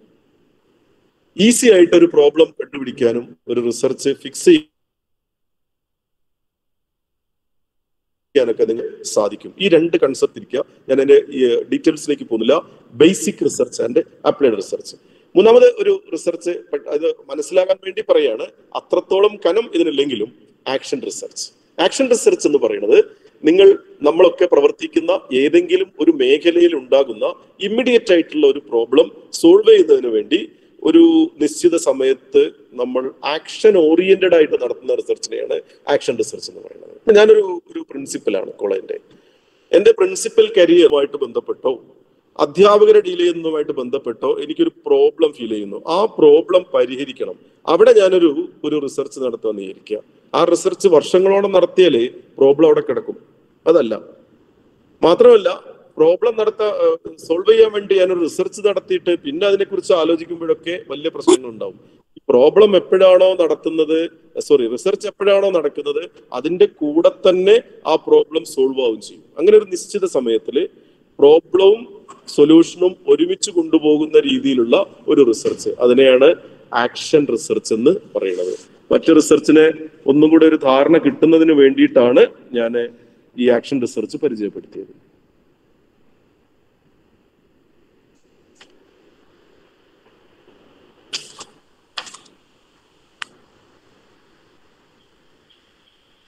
ഇതിന്റെ ഒരു പ്രത്യേകത ഇത്രയേ ഉള്ളൂ: no ജനറലൈസബിൾ to A wide variety of situation and setting. ഈ ഫറൂഖ് കോളേജ് ക്യാമ്പസിലെ അധ്യാപകരോ വിദ്യാർത്ഥികളായിട്ടുള്ള പ്രശ്നങ്ങളാണ് ഞാൻ പരിഹരിച്ചത്. അത് വിക്ടോറിയ കോളേജിന് ചിലപ്പം പറ്റിക്കൊള്ളുന്നില്ല. അവിടെ മാത്യു സാറ് നടത്തുന്നത് വേറൊരു ഗവേഷണം. ഇതേ പ്രോബ്ലം തന്നെ ആയിരിക്കും, വ്യത്യാസം ഉണ്ടാവും. അതേസമയം നിങ്ങളൊരു ബേസിക് റിസർച്ച് അപ്ലൈഡ് റിസർച്ചിലേക്ക് പോവുകയാണെന്നുണ്ടെങ്കിൽ അങ്ങനെ അല്ല. നിങ്ങൾ ജനറലൈസ് ചെയ്ത് കൊണ്ടുവിടുന്നത് ഗ്ലോബൽ ആയിട്ട് ആക്സെപ്റ്റൻസ് ഉണ്ടാവും. അതിന് ഇവിടെ ഗ്ലോബൽ ആക്സെപ്റ്റൻസ് ഉണ്ടാവില്ല.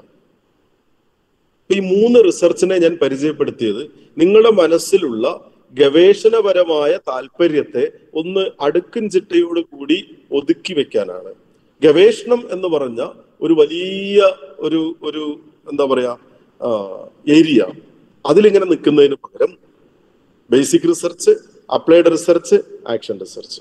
ഇനി ഞാൻ നിങ്ങൾ അഡ്വൈസ് ചെയ്യുന്നത് ആക്ഷൻ റിസർച്ച് ആർക്കും നടത്താവുന്നതാണ്. ആസ് എ സ്റ്റുഡന്റ് നിങ്ങൾ ഫേസ് ചെയ്യുന്ന ചില പ്രോബ്ലംസ്, അതൊരു ഗവേഷണ മനസ്സോടു കൂടി അതിനെ കാണുക, എന്നിട്ട് അതിലൊരു ഇന്റർവെൻഷൻ നിങ്ങൾ നടത്തുക. ആ ഇന്റർവെൻഷൻ നടത്തുമ്പോൾ തന്നെ അതിന്റെ റിസൾട്ട് നിങ്ങൾക്ക് കാണാം. ഒരു നിശ്ചിത പീരീഡ് തീരുമാനിക്കുക. ആ പീരീഡ് കഴിയുമ്പോൾ നിങ്ങളുടെ ആ ഇന്റർവെൻഷന്റെ ഫലമായി ആ പ്രോബ്ലം സോൾവ് ചെയ്തിട്ടുണ്ടാകും. That is action research. അതിനൊരു എക്സ്പെർട്ടൈസ് ഒന്നും വേണമെന്നില്ല.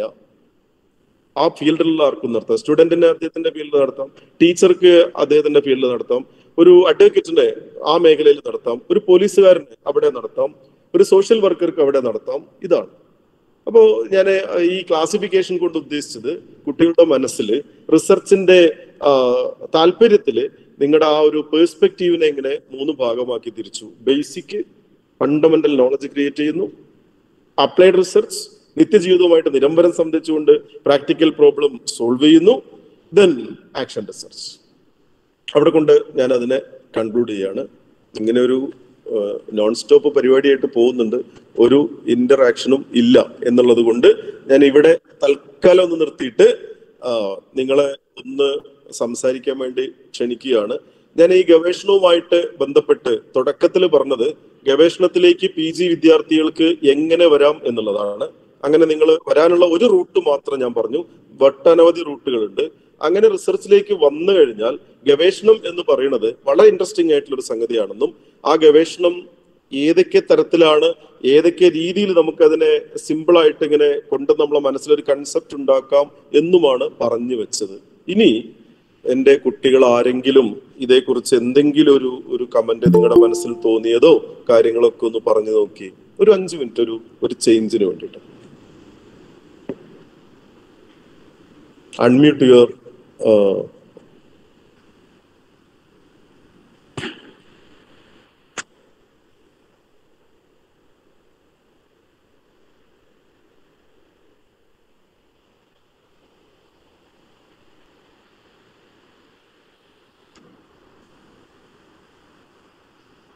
എനിബഡി എന്തും പറയാട്ടോ, രസമായിട്ട് ഗവേഷണത്തെ കുറിച്ചുള്ള നിങ്ങളുടെ ചിന്തകൾ പറയും.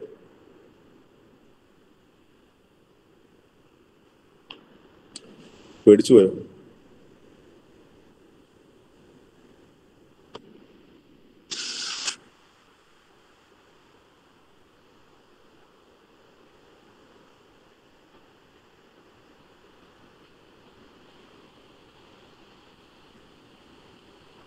ഫെലോഷിപ്പ് സ്കീമിനെ കുറിച്ച് ഡിസ്കസ് ചെയ്യാം. Doubts please. ഓക്കെ, ഞാനൊരു ഇന്ററാക്ഷൻ ആണ് ഉദ്ദേശിച്ചത്. ഞാൻ പറഞ്ഞുകൊണ്ട് വന്ന ഏരിയാസ് നിങ്ങൾ ഗവേഷണത്തിന് ആഗ്രഹിക്കുന്ന കുട്ടികളൊക്കെ ആണല്ലോ. അപ്പോ എന്തൊക്കെ നിങ്ങൾക്ക് മനസ്സിലായി, എന്തൊക്കെ പോയിന്റ്സ് ആണ് നിങ്ങൾക്ക് കിട്ടിയത്, ആ സമയത്ത് ഇങ്ങനെ ഒരു കാര്യം ഒന്ന് ഷെയർ ചെയ്താൽ തിരക്കിടില്ല. എന്നോട് ചോദിക്കുന്നു എന്നതിനപ്പുറത്തേക്ക് ഇവിടെയുള്ള ഫെലോ പാർട്ടിസിപ്പൻസിനും കൂടെ ഉപകാരപ്രദമാവുന്ന രീതിയിലുള്ള ഒരു ഡിസ്കഷനോ ഒക്കെ. മറ്റേത് ഇങ്ങനെ ഈ നമ്മൾ അടുത്തില്ലല്ലോ, ക്ലാസ് റൂമിലാണെങ്കിൽ എന്തെല്ലാം തമാശകൾ നമ്മൾ പറഞ്ഞിട്ടുണ്ടാകും.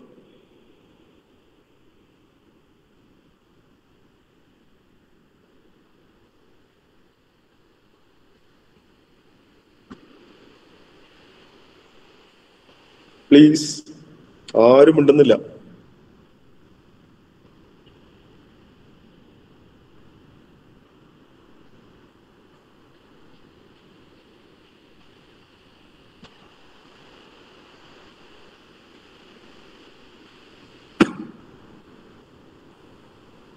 നിങ്ങൾ മിണ്ടാതെ ഞാൻ മിണ്ടില്ല എന്ന് ഇനി വാശി പിടിക്കട്ടെ ഞാൻ?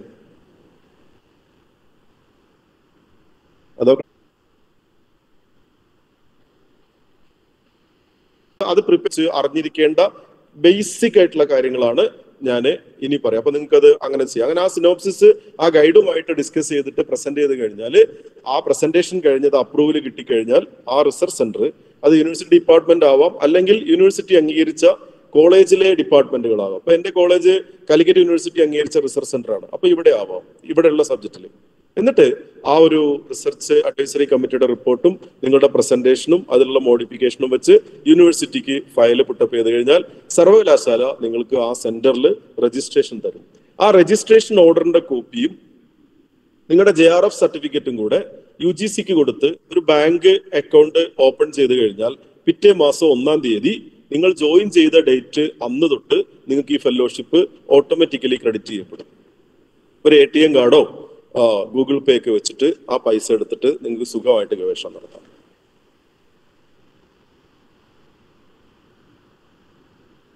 Okay sir. Okay, Ruksana clear. ഒരു ശബ്ദം കേട്ടപ്പോൾ എനിക്ക് വലിയ സന്തോഷമായി. വേറെ ശബ്ദങ്ങളുണ്ടോ?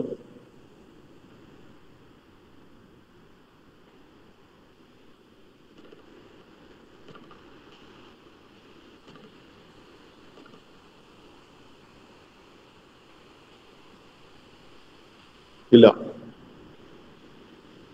ശരി, ഞാനിത് അടുത്ത ഏരിയയിലേക്ക് പോവാ. എനിക്ക് നിങ്ങൾ സംസാരിക്കാതെ ആവുമ്പോഴുള്ളൊരു പിന്നെന്താണ്, അസ്വസ്ഥത അല്ല, ഒരു സന്തോഷമാണ് നിങ്ങൾ സംസാരിക്കുമ്പോൾ, അത്രയേ ഉള്ളൂ.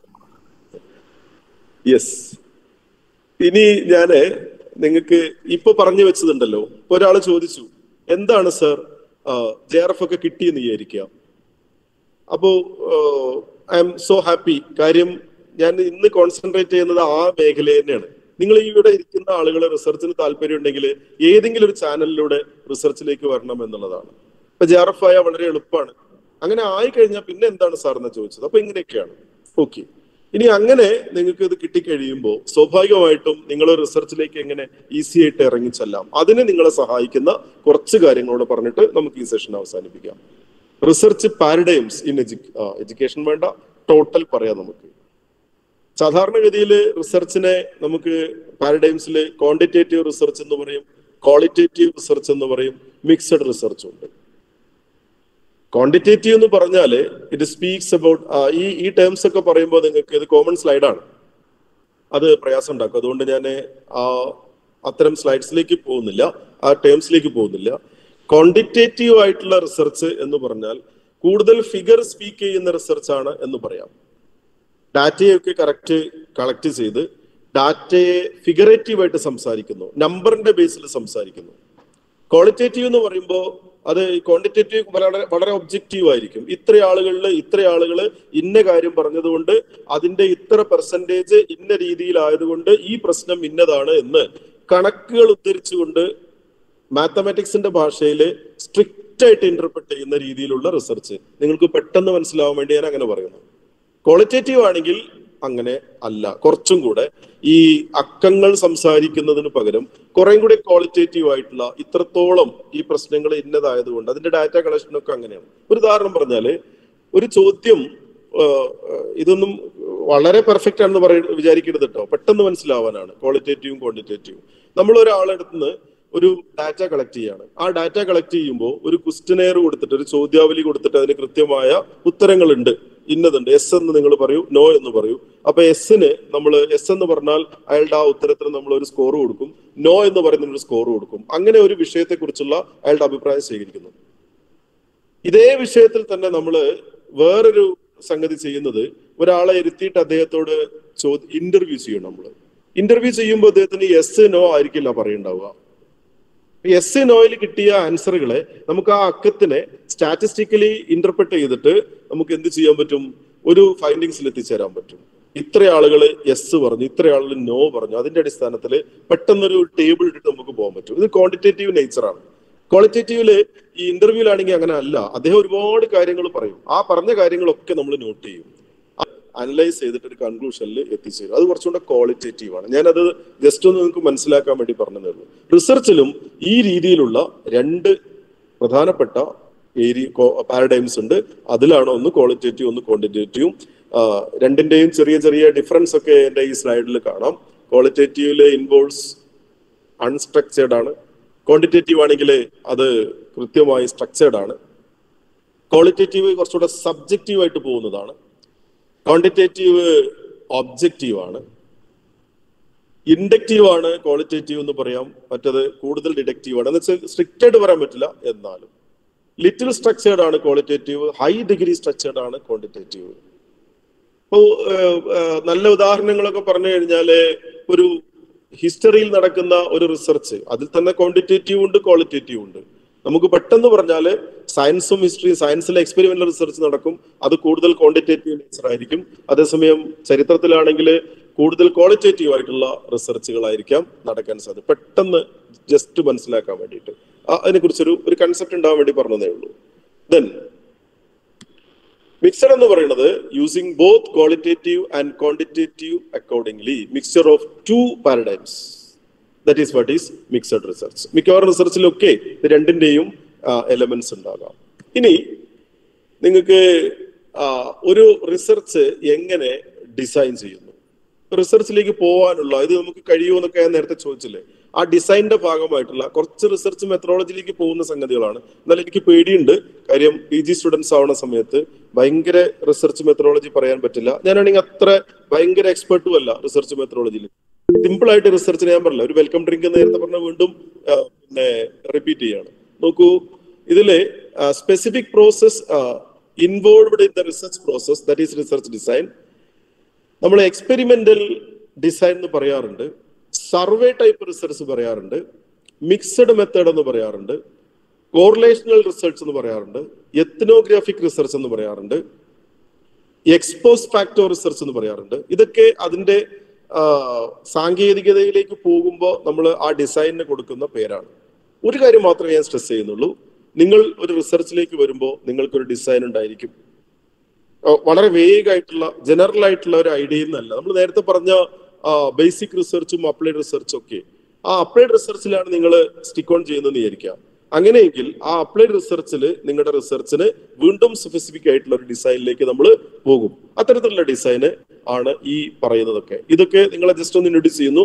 ആ ഒരു മേഖലയിലേക്ക് എത്തിപ്പെടുമ്പോൾ നിങ്ങൾ അതേക്കുറിച്ച് കൂടുതൽ മനസ്സിലാക്കും. ഇനി നമുക്കൊരു റിസർച്ചിന്റെ സ്റ്റെപ്പിലേക്ക് പോകാം. ഇത് കഴിഞ്ഞ് നമുക്ക് ഈ ഒരു സെഷൻ ക്ലോസ് ചെയ്യാം. നിങ്ങൾക്ക് ഏതാണ്ട് ഒരു ഐഡിയ ഇതിനെക്കുറിച്ച് ലഭിക്കാനുള്ള എന്താണ് ഒരു റിസർച്ചിൽ നമ്മൾ ചെയ്യാൻ പോകുന്നത്, സ്റ്റെപ്സ് ഓഫ് റിസർച്ച്. ഇതിൽ ആദ്യം ഞാൻ പറയാം, you start from the literature review എന്നാണ്. ഗവേഷണം ആരംഭിക്കേണ്ടത്, ഇപ്പൊ നിങ്ങളുടെ മനസ്സിൽ ഒരു റിസർച്ച് ചെയ്യണം എന്ന് നിങ്ങൾക്ക് ആഗ്രഹം ഉണ്ട് എന്ന് വിചാരിക്കാം. അങ്ങനെയെങ്കിൽ നിങ്ങൾ എവിടെയാണ് ഞാൻ റിസർച്ച് ചെയ്യേണ്ടത്, എങ്ങനെയാണ്, എന്ത് പ്രോബ്ലമാണ് എനിക്ക് റിസർച്ച് ചെയ്യാൻ കിട്ടുക? നിങ്ങളുടെ മനസ്സിൽ ഇപ്പൊ പലതരത്തിലുള്ള ചിന്തകളായിരിക്കാം. ഇപ്പൊ JRF ചെയ്യുന്ന ആളുകൾ അല്ലെങ്കിൽ JRF പ്രിപ്പയർ ചെയ്യുന്ന ആളുകൾ, അതല്ല JRF ഇല്ലാണ്ട് ഒരു റിസർച്ച് ചെയ്യാനിരിക്കുന്ന ആൾക്കാരുണ്ടാകാം. ഒരു റിസർച്ചിന്റെ സിനോപ്സിസ് തയ്യാറാക്കാനിരിക്കുന്ന ആളുകൾ ഉണ്ടാകാം. അതല്ല, നാളെ എനിക്ക് എങ്ങനെ റിസർച്ച് സിനോപ്സിസ് തയ്യാറാക്കാൻ കഴിയും. അങ്ങനെയെങ്കിൽ ഇതിന്റെയൊക്കെ ആദ്യത്തെ സ്റ്റെപ്പ് എന്ന് പറയുന്നത് യു സ്റ്റാർട്ട്സ് ഫ്രം റിവ്യൂ എന്നാണ് പറയാം. റിവ്യൂ എന്നുള്ള വാക്ക് റിസർച്ചിൽ വളരെ പ്രധാനപ്പെട്ടതാണ്. റിവ്യൂ ഇപ്പൊ തന്നെ നിങ്ങൾക്ക് തുടങ്ങാം. റിവ്യൂ എന്ന് പറഞ്ഞാൽ ഇതിനു മുമ്പേ ഉള്ള സ്റ്റഡീസ് വായിച്ചു നോക്കലാണ് റിവ്യൂ എന്ന് പൊതുവെ പറയാറുണ്ട്. റിസർച്ച് മേഖലയിൽ അങ്ങനെയാണ്. പ്രീവിയസ് സ്റ്റഡീസ് ചെക്ക് ചെയ്യുന്നതാണ് റിവ്യൂ. വാസ്തവത്തില് റിവ്യൂ അത് റിവ്യൂവിന്റെ ഒരു ഭാഗം മാത്രമാണ്. റിവ്യൂ എന്ന് പറഞ്ഞാൽ ഞാൻ നേരത്തെ പറഞ്ഞ നിങ്ങളുടെ മനസ്സിൽ നിങ്ങൾ താലോലിച്ചു കൊണ്ട് നടക്കുന്ന ഗവേഷണ സ്വപ്നം, ആ സ്വപ്നത്തിന് കൃത്യമായ ഒരു സ്ട്രക്ചർ ഉണ്ടാക്കി തരാനാണ് ഇപ്പൊ ഞാൻ ശ്രമിച്ചുകൊണ്ടിരിക്കുന്നത്. അത് ബേസിക് ആവാം, അപ്ലൈഡ് ആകാം, ഒരു ഡിസൈനിലേക്ക് അതിനെ കൊണ്ടുവരാം, ഏതെങ്കിലും ഒരു സ്പെസിഫിക് പ്രോബ്ലത്തെ അഡ്രസ് ചെയ്യുന്നതാകാം.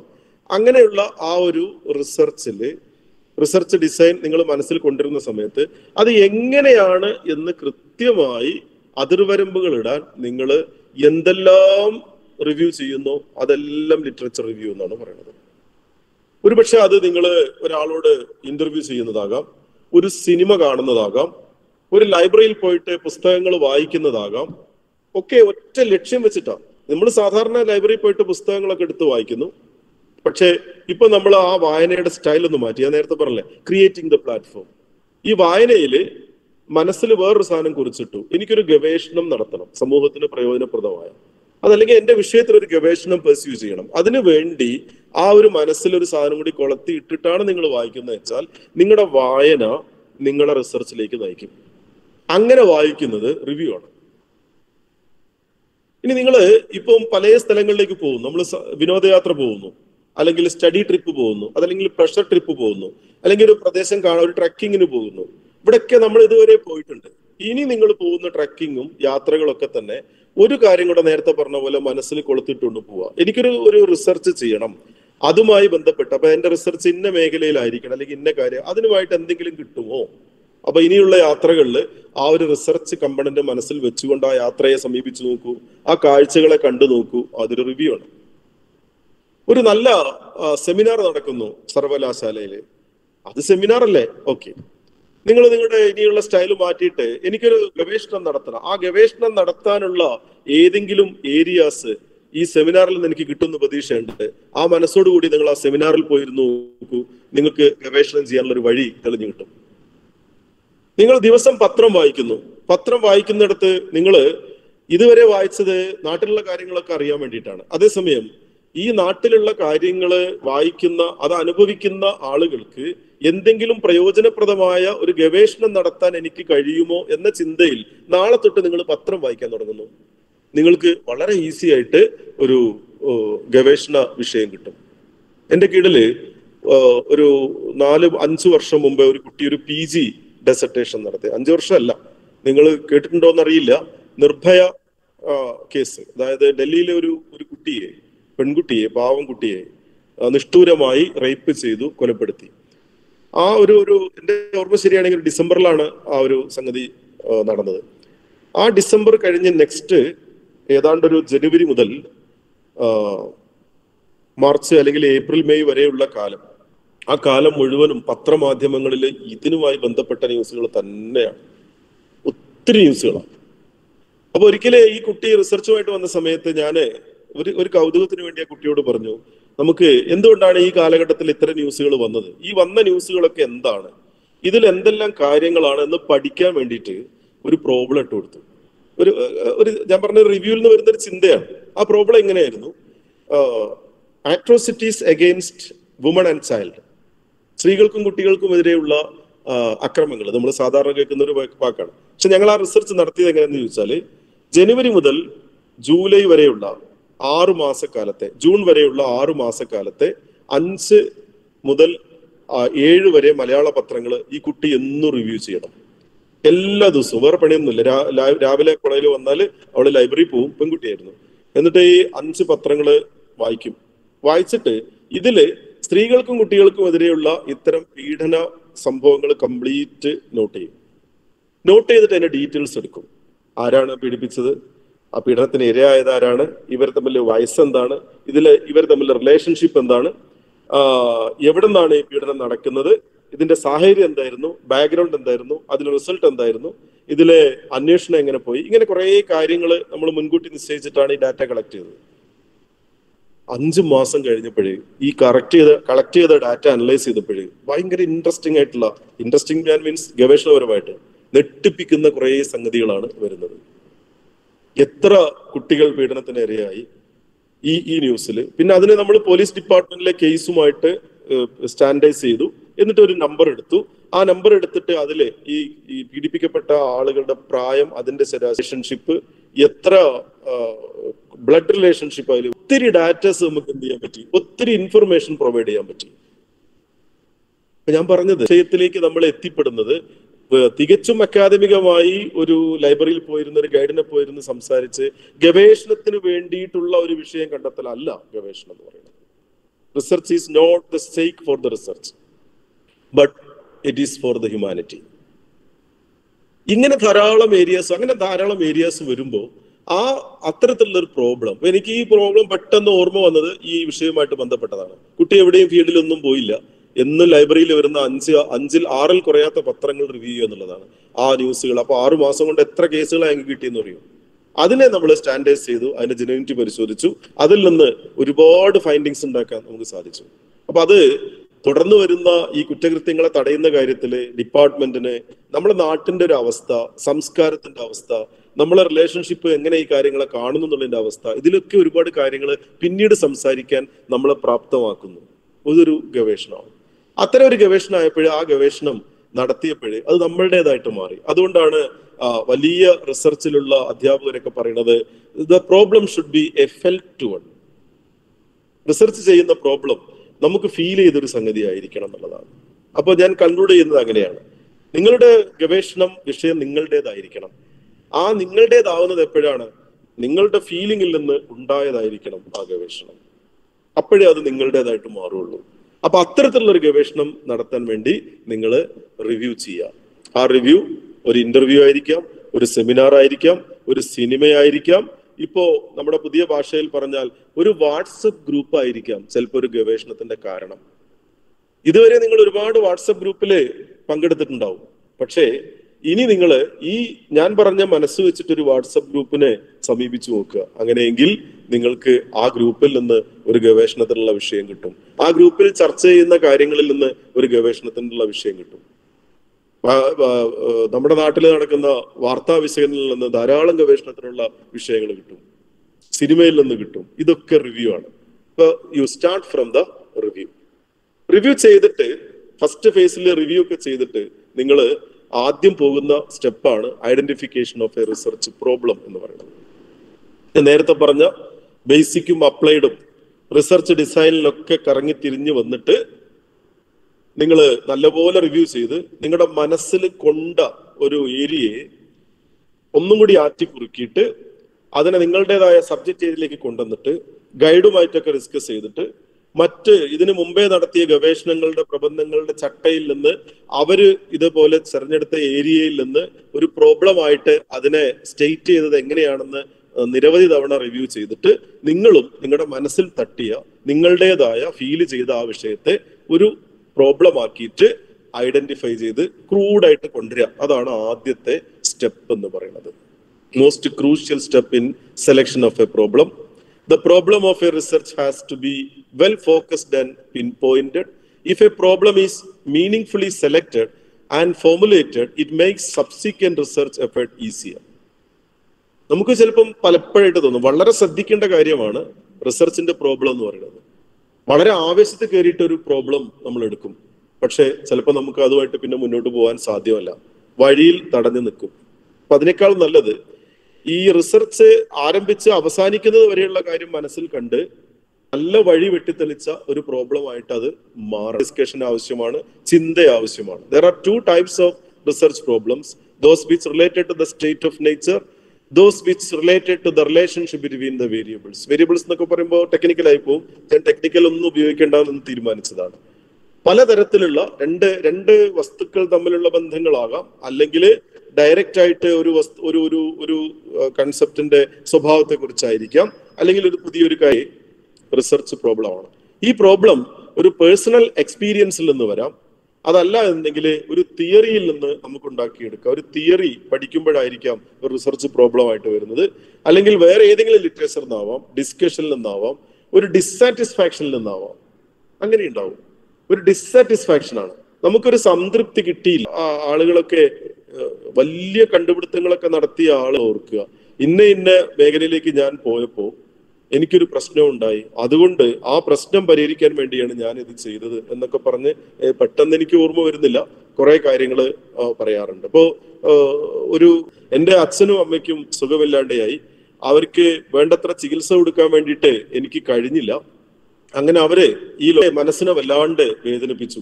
അതുകൊണ്ട് ഇത്തരം അസുഖങ്ങൾക്ക് ഇനി ഒരു അമ്മയ്ക്കും ഒരു അച്ഛനും ഇത്തരം ഗതി വരരുത് എന്ന് വിചാരിച്ച് ആ അസുഖത്തിന് സ്പെഷ്യലൈസ് ചെയ്യാൻ വേണ്ടി ഞാൻ ഒരു ഹോസ്പിറ്റലും ഒരു മെഡിക്കൽ വിഭാഗവും ഉണ്ടാക്കാൻ തീരുമാനിച്ചു.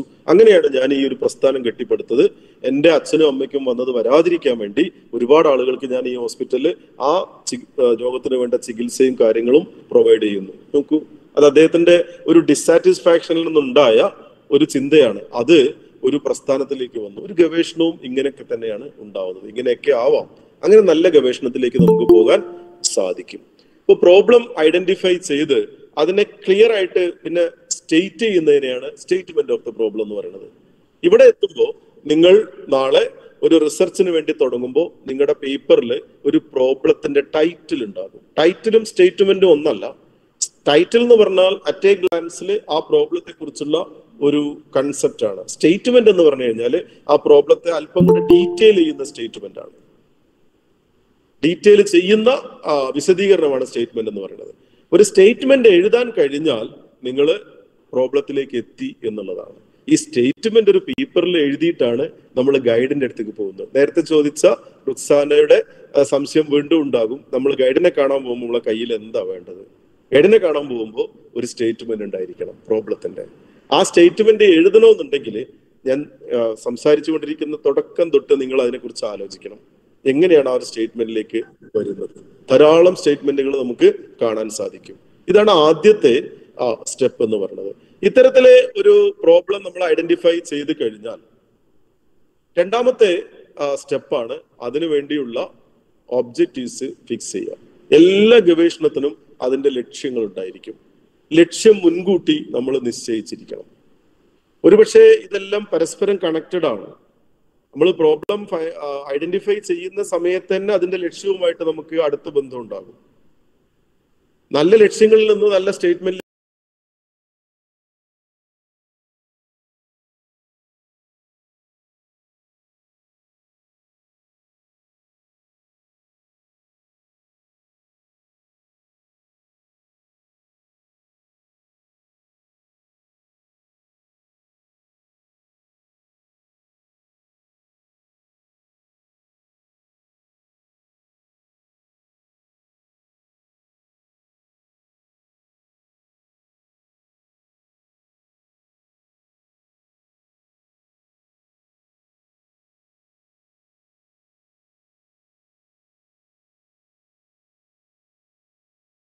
വിദ്യാർത്ഥികൾക്ക് ഗവേഷണത്തിലേക്ക് താല്പര്യം ഉണ്ടാക്കുന്നതിന് വേണ്ടി കൂടിയാണ് ഈ ഒരു വെബിനാർ സീരീസ് നടത്തുന്നത്.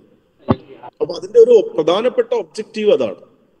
കുട്ടികളെ ഇൻസ്പയർഡ് ആക്കുക, റിസർച്ചിലേക്ക് ഇൻസ്പയർഡ് ആക്കുക എന്നുള്ളത് ഒരു ഒബ്ജക്റ്റീവാണ്. അങ്ങനെയെങ്കിൽ അത്തരത്തിൽ ഇൻസ്പയറിംഗ് ഉണ്ടാവുന്ന രീതിയിലുള്ള സെഷൻസ് കൊടുക്കുക എന്നുള്ളത് അതിൻ്റെ ഒരു സബ് ഒബ്ജക്റ്റീവാണ്.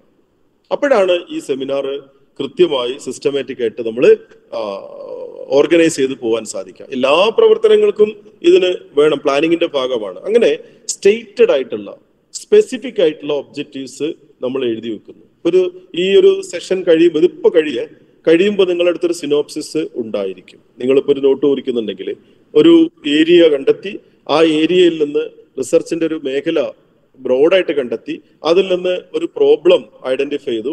ആ പ്രോബ്ലത്തെ നമ്മളൊരു സ്റ്റേറ്റ്മെന്റ് ആക്കിയിട്ട്, ഒരു ടൈറ്റിൽ ആക്കിയിട്ട് എഴുതി, അതിന്റെ താഴെ ഈ ഒരു പഠനം പൂർത്തീകരിക്കുന്നതിന് വേണ്ടി ഞാൻ ഇന്ന ലക്ഷ്യങ്ങളാണ് കാണുന്നത്. അതിനെ മേജർ ഒബ്ജക്റ്റീവ്സ് ആയിട്ട് നമുക്ക് എഴുതാം, മൈനർ ഒബ്ജക്റ്റീവ്സ് ആയിട്ട് എഴുതാം, ഒരു മെയിൻ ഒബ്ജക്റ്റീവിൽ നിന്ന് സബ് ഒബ്ജക്റ്റീവ് ആയിട്ട് എഴുതാം. ഈ ഒബ്ജക്റ്റീവ്സ് ആണ് പിന്നീട് ആ ഒരു പഠനത്തെ മുന്നോട്ട് കൊണ്ടുപോകുന്നത്. ഉദാഹരണങ്ങളിലേക്ക് ഞാൻ പോകുന്നില്ല, സമയക്കുറവുള്ള. മൂന്നാമത്തത് ഹൈപ്പോത്തിസിസ് ആണ്. ഈ ഒബ്ജക്റ്റീവ്സ് എഴുതി കഴിഞ്ഞാൽ ആ ഒബ്ജക്റ്റീവ്സ് എല്ലാം അതുപോലെ തന്നെ നമുക്ക് കൊണ്ടുപോയിക്കോളാൻ സാധിക്കണമെന്നില്ല. അത് കൃത്യമായിട്ട് ഒബ്ജക്റ്റീവ്സിലേക്ക് എത്തണമെന്നുണ്ടെങ്കിൽ ഇറ്റ് ഈസ് ഇതിനെന്താ പറയാ, പരികൽപ്പനകൾ എന്ന് മലയാളത്തിൽ പറയാം. ഹൈപ്പോത്തിസിസ് നമ്മൾ സാധാരണ ഉപയോഗിക്കുന്ന വേർഡ് തന്നെ. It is an tentative solution or an intelligent guess about the research question under the study.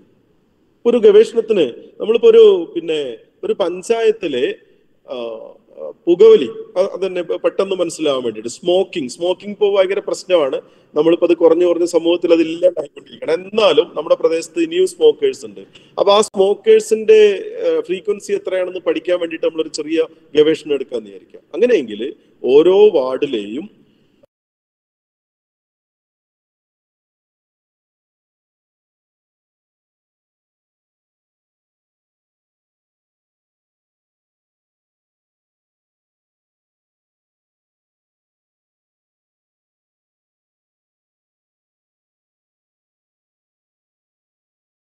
ഒരു 40% ആളുകൾ പുകവലിക്കാരാണ് എന്ന് ആദ്യം തന്നെ അങ്ങോട്ട് സ്റ്റേറ്റ് ചെയ്യുക.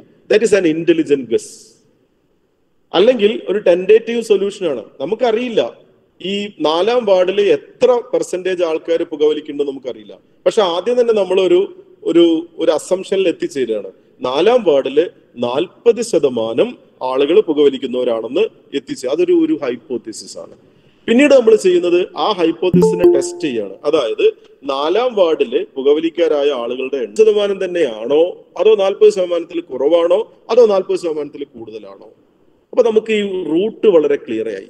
ആദ്യ ഒബ്ജക്റ്റീവ് പറയുന്നത് 4-ാം വാർഡിലുള്ള പുകവലിക്കാരുടെ എണ്ണം കണ്ടെത്തുക എന്നുള്ളതാണ്. അത് ഒബ്ജക്റ്റീവാ. രണ്ടാമത് പറയുന്നത് 4-ാം വാർഡിൽ 40% പുകവലിക്കാരുണ്ട് എന്നങ്ങോട്ട് പറയണം. നമ്മൾ കണ്ടെത്തിയിട്ടില്ല എത്തുന്നതിന് മുമ്പേ തന്നെ.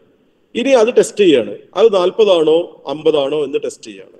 അപ്പൊ 40% കൂടുതൽ ഇല്ലാന്ന് വിചാരിക്കുക. അങ്ങനെയാണെങ്കിൽ നമ്മൾ അസംഷൻ നമ്മൾ റിജക്ട് ചെയ്യും. 40% കൂടുതൽ ഉണ്ടെന്ന് വിചാരിക്കുക, അപ്പൊ അസംഷൻ ശരിയാണ്. ഇങ്ങനെ അസ്യൂം ചെയ്ത് പോകുന്നതിനെയാണ് ഹൈപ്പോത്തിസിസ് എന്ന് പറയുന്നത്. പലതരം ഹൈപ്പോത്തിസിസ് ഉണ്ട്, ഞാൻ എന്റെ സിമ്പിൾ വേർഷൻ പറഞ്ഞതുള്ളൂ. അങ്ങനെ കൃത്യമായി ഒരു അസംഷൻ ഉണ്ടാക്കി വെക്കുന്നു. The hypothesis tells the researcher what to do and Y to do in the context of the problem. എന്താണ് ചെയ്യേണ്ടത്, എന്തുകൊണ്ട് അങ്ങനെ ചെയ്യുന്നു എന്നൊക്കെ കൃത്യമായി മനസ്സിലാക്കുന്നതിന് വേണ്ടിയിട്ടാണ് നമ്മൾ ഹൈപ്പോത്തിസിസ് ചെയ്യുന്നത്. മാത്രമല്ല ഹൈപ്പോത്തിസിൽ സാധാരണ പറയാനുള്ളത് ഇറ്റ് ഈസ് ഡയറക്ഷണൽ എന്നാണ്. ഡയറക്ഷണൽ നോൺ ഡയറക്ഷണലും ഉണ്ട്. ഡയറക്ഷണൽ എന്ന് പറഞ്ഞാൽ ഈ സ്റ്റഡിയുടെ ദിശ നിർണ്ണയിക്കുന്നത് ഹൈപ്പോത്തിസിസ് ആണ്.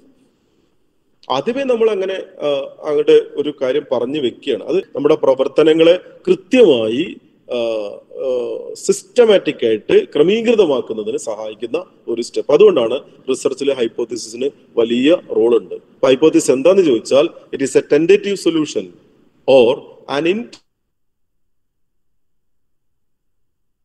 ഇന്റലിജന്റ് ഗസ് അബൌട്ട് പ്രോബ്ലം എന്നുള്ളതാണ്.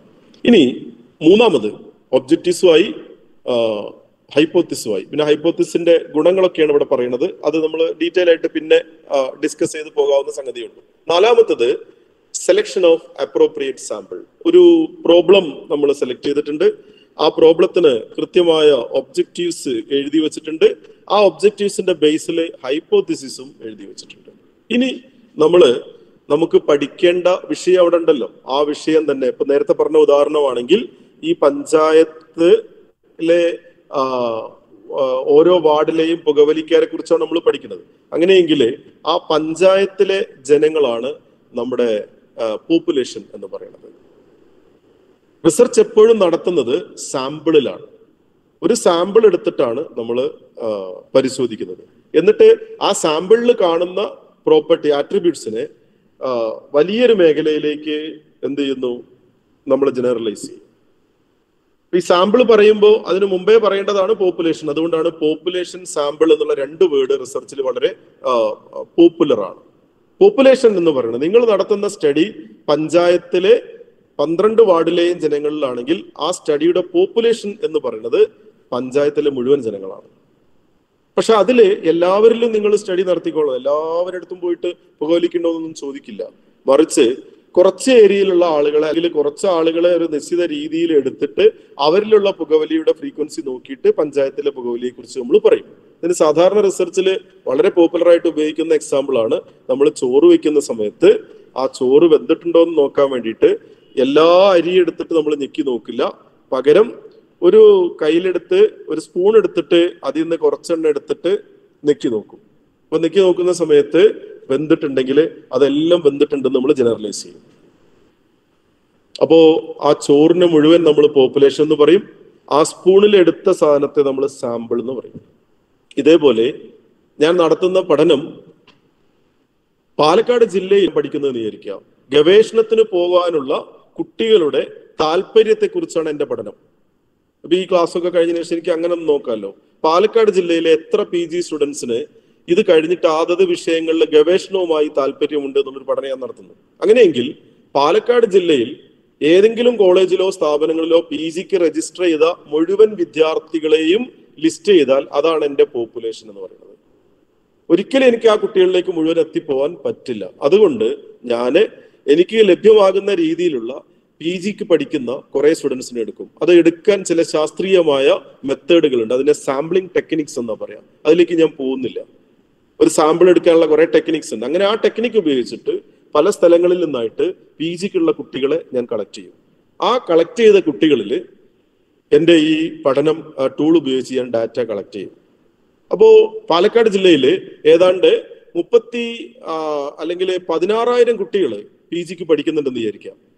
ഞാനൊരു പക്ഷേ ഒരു 160 കുട്ടികൾ, 16,000-ന്റെ 1% അല്ലെങ്കിൽ ഒരു 5%, ഒരു 500-600 കുട്ടികളെ മാത്രമാണ് ഞാൻ എടുക്കുന്നത് ഈ 16,000-ൽ നിന്ന്. ഈ 500-600 കുട്ടികളിലാണ് ഈ PGക്ക് പോകാനുള്ള താല്പര്യം ഞാൻ പഠിക്കുന്നത്. അപ്പൊ ഈ 16,000-ൽ നിന്ന് 600 കുട്ടികളെ സെലക്ട് ചെയ്യുന്നതിനെയാണ് സാമ്പിളിംഗ് എന്ന് പറയുന്നത്. ആ 600 കുട്ടികളാണ് സാമ്പിൾ എന്ന് പറയുന്നത്. Population is any group of individual units have one or more characteristics. Population may include all the individuals of a particular type of restricted part of that group. But sample is a small proportion of a population selected for the study. ഈ പോപ്പുലേഷനെ represent ചെയ്യുന്ന ഒരു ചെറിയ ഗ്രൂപ്പാണ് sample എന്ന് പറയുന്നത്. അങ്ങനെ ഒരു sample selection ആണ് 4ാമത്തെ ഘട്ടം എന്ന് പറയുന്നത്. ഈ സാമ്പിൾ ആയി കഴിഞ്ഞാലേ നമ്മൾ സ്റ്റേറ്റ് ചെയ്ത പ്രോബ്ലത്തിന്റെ ഒബ്ജക്റ്റീവും ഹൈപ്പോത്തിസിസിനും അനുസരിച്ച് ഈ പഠനം നടത്താൻ പറ്റുള്ളൂ. അങ്ങനെ ഞാൻ 16,000 PG സ്റ്റുഡൻസ് ഉള്ള പാലക്കാട് ജില്ലയിൽ നിന്ന് ഒരു 600 PG സ്റ്റുഡൻസിനെ സെലക്ട് ചെയ്ത് വെച്ചു. ശാസ്ത്രീയമായിട്ടാണ് സെലക്ട് ചെയ്തത്. ആ സെലക്ട് ചെയ്ത ഗ്രൂപ്പിനെ ഞാൻ സാമ്പിൾ എന്ന് പറയും. ആ സാമ്പിളിലാണ് എൻ്റെ സ്റ്റഡി നടത്തുന്നത്. ഇപ്പോൾ സ്റ്റേറ്റ്മെന്റായി, ഒബ്ജക്റ്റീവായി, ഹൈപ്പോത്തിസായി, സാമ്പിളായി 4 സ്റ്റെപ്പിലേക്ക് വന്നു. Then 5ാമത്തെ step development of tools and techniques for data collection. Statement അവിടെ ഉണ്ട്, ഒബ്ജക്റ്റീവ്സും ഉണ്ട്, കളക്ട് ചെയ്യാനുള്ള ഗ്രൂപ്പും ആയിട്ടുണ്ട്. ഇനി ഈ ഒബ്ജക്റ്റീവ്സിന്റെയും ഹൈപ്പോത്തിസിന്റെയും അടിസ്ഥാനത്തിൽ എനിക്ക് വേണ്ട വിവരങ്ങൾ ശേഖരിക്കുന്നതിന് വേണ്ടിയുള്ള പ്രവർത്തനമാണ് 5ാമത്തത്. അതിനുവേണ്ടി ടൂൾസ് ഉണ്ടാക്കണം. Tools and techniques for data collection. ഈ ടൂള് പ്രിപ്പയർ ചെയ്യുക, അത് റെഡിയാക്കുന്ന സ്റ്റെപ്പാണ് 5ാമത്തെ സ്റ്റെപ്പ്, റിസർച്ചിന്റെ 5ാമത്തെ സ്റ്റെപ്പ്. അപ്പൊ നമുക്ക് രജിസ്ട്രേഷൻ കിട്ടി. ആ സമയം രജിസ്ട്രേഷൻ കിട്ടുമ്പോൾ തന്നെ നമ്മളെടുത്ത് എന്തുണ്ടാകും? സ്റ്റേറ്റ്മെന്റ് ഉണ്ടാകും, ഒബ്ജക്റ്റീവ്സ് ഏതാണ്ട് ആയിട്ടുണ്ടാകും, മറ്റേ പ്രപ്പോസലൊക്കെ നമ്മൾ കൊടുത്തിട്ടുണ്ടാകും, ഇന്നതാണ് സാമ്പിൾ എന്ന് പറഞ്ഞിട്ടുണ്ടാകും, ടൂൾ ഇന്നതാണ് ഞങ്ങൾ പ്രിപ്പയർ ചെയ്യാൻ പോകുന്നതെന്ന് പറഞ്ഞിട്ടുണ്ടാകും. പിന്നീട് ഓരോ സമയം അതിന് ഡിവൈഡ് ചെയ്ത് വെച്ചിട്ട് ഒരു ആക്ഷൻ പ്ലാൻ ഉണ്ടാക്കിയിട്ട് ആ ആക്ഷൻ പ്ലാനിന്റെ അടിസ്ഥാനത്തിൽ ഈ പ്രവർത്തനങ്ങളൊക്കെ മുന്നോട്ട് കൊണ്ടുപോകലാണ് റിസർച്ച് എന്ന് പറയുന്നത്. പ്രക്രിയ അങ്ങനെയാണ്.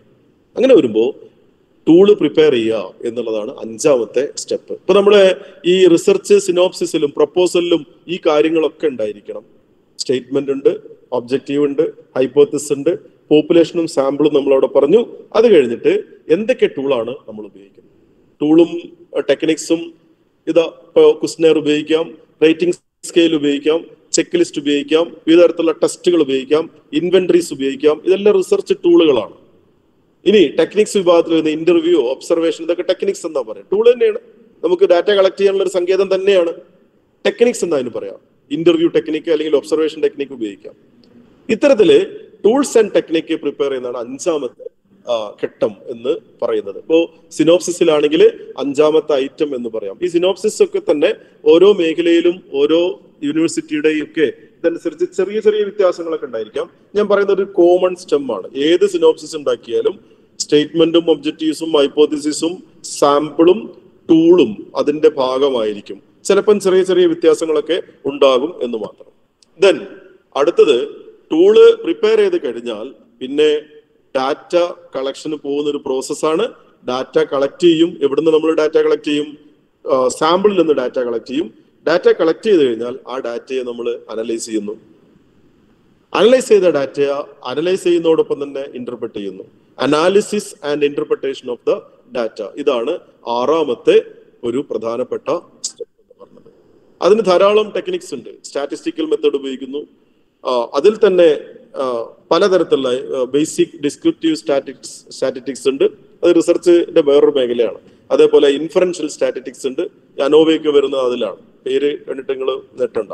അതായത് ഈ പറയുന്ന ഗവേഷണവുമായിട്ട് ബന്ധപ്പെട്ട് നമുക്ക് കിട്ടിയ ക്വാളിറ്റേറ്റീവ് ഡാറ്റയാണെങ്കിലും ക്വാണ്ടിറ്റേറ്റീവ് ഡാറ്റയാണെങ്കിലും 2 രീതിയിൽ അതിനെ ട്രീറ്റ്മെന്റിന് വിധേയമാക്കുന്നു. ആ ട്രീറ്റ്മെന്റ് പ്രോസസ്സാണ് ഡാറ്റ അനാലിസിസ് എന്ന് പറയുന്നത്. അപ്പൊ അതിൽ നിന്ന് നമുക്ക് ഈ പറയുന്ന കുട്ടികളുടെ റിസർച്ച് ആസ്പിറേഷനുമായിട്ട് ബന്ധപ്പെട്ട ഒരു സ്കെയില് നമ്മൾ അപ്ലൈ ചെയ്തു.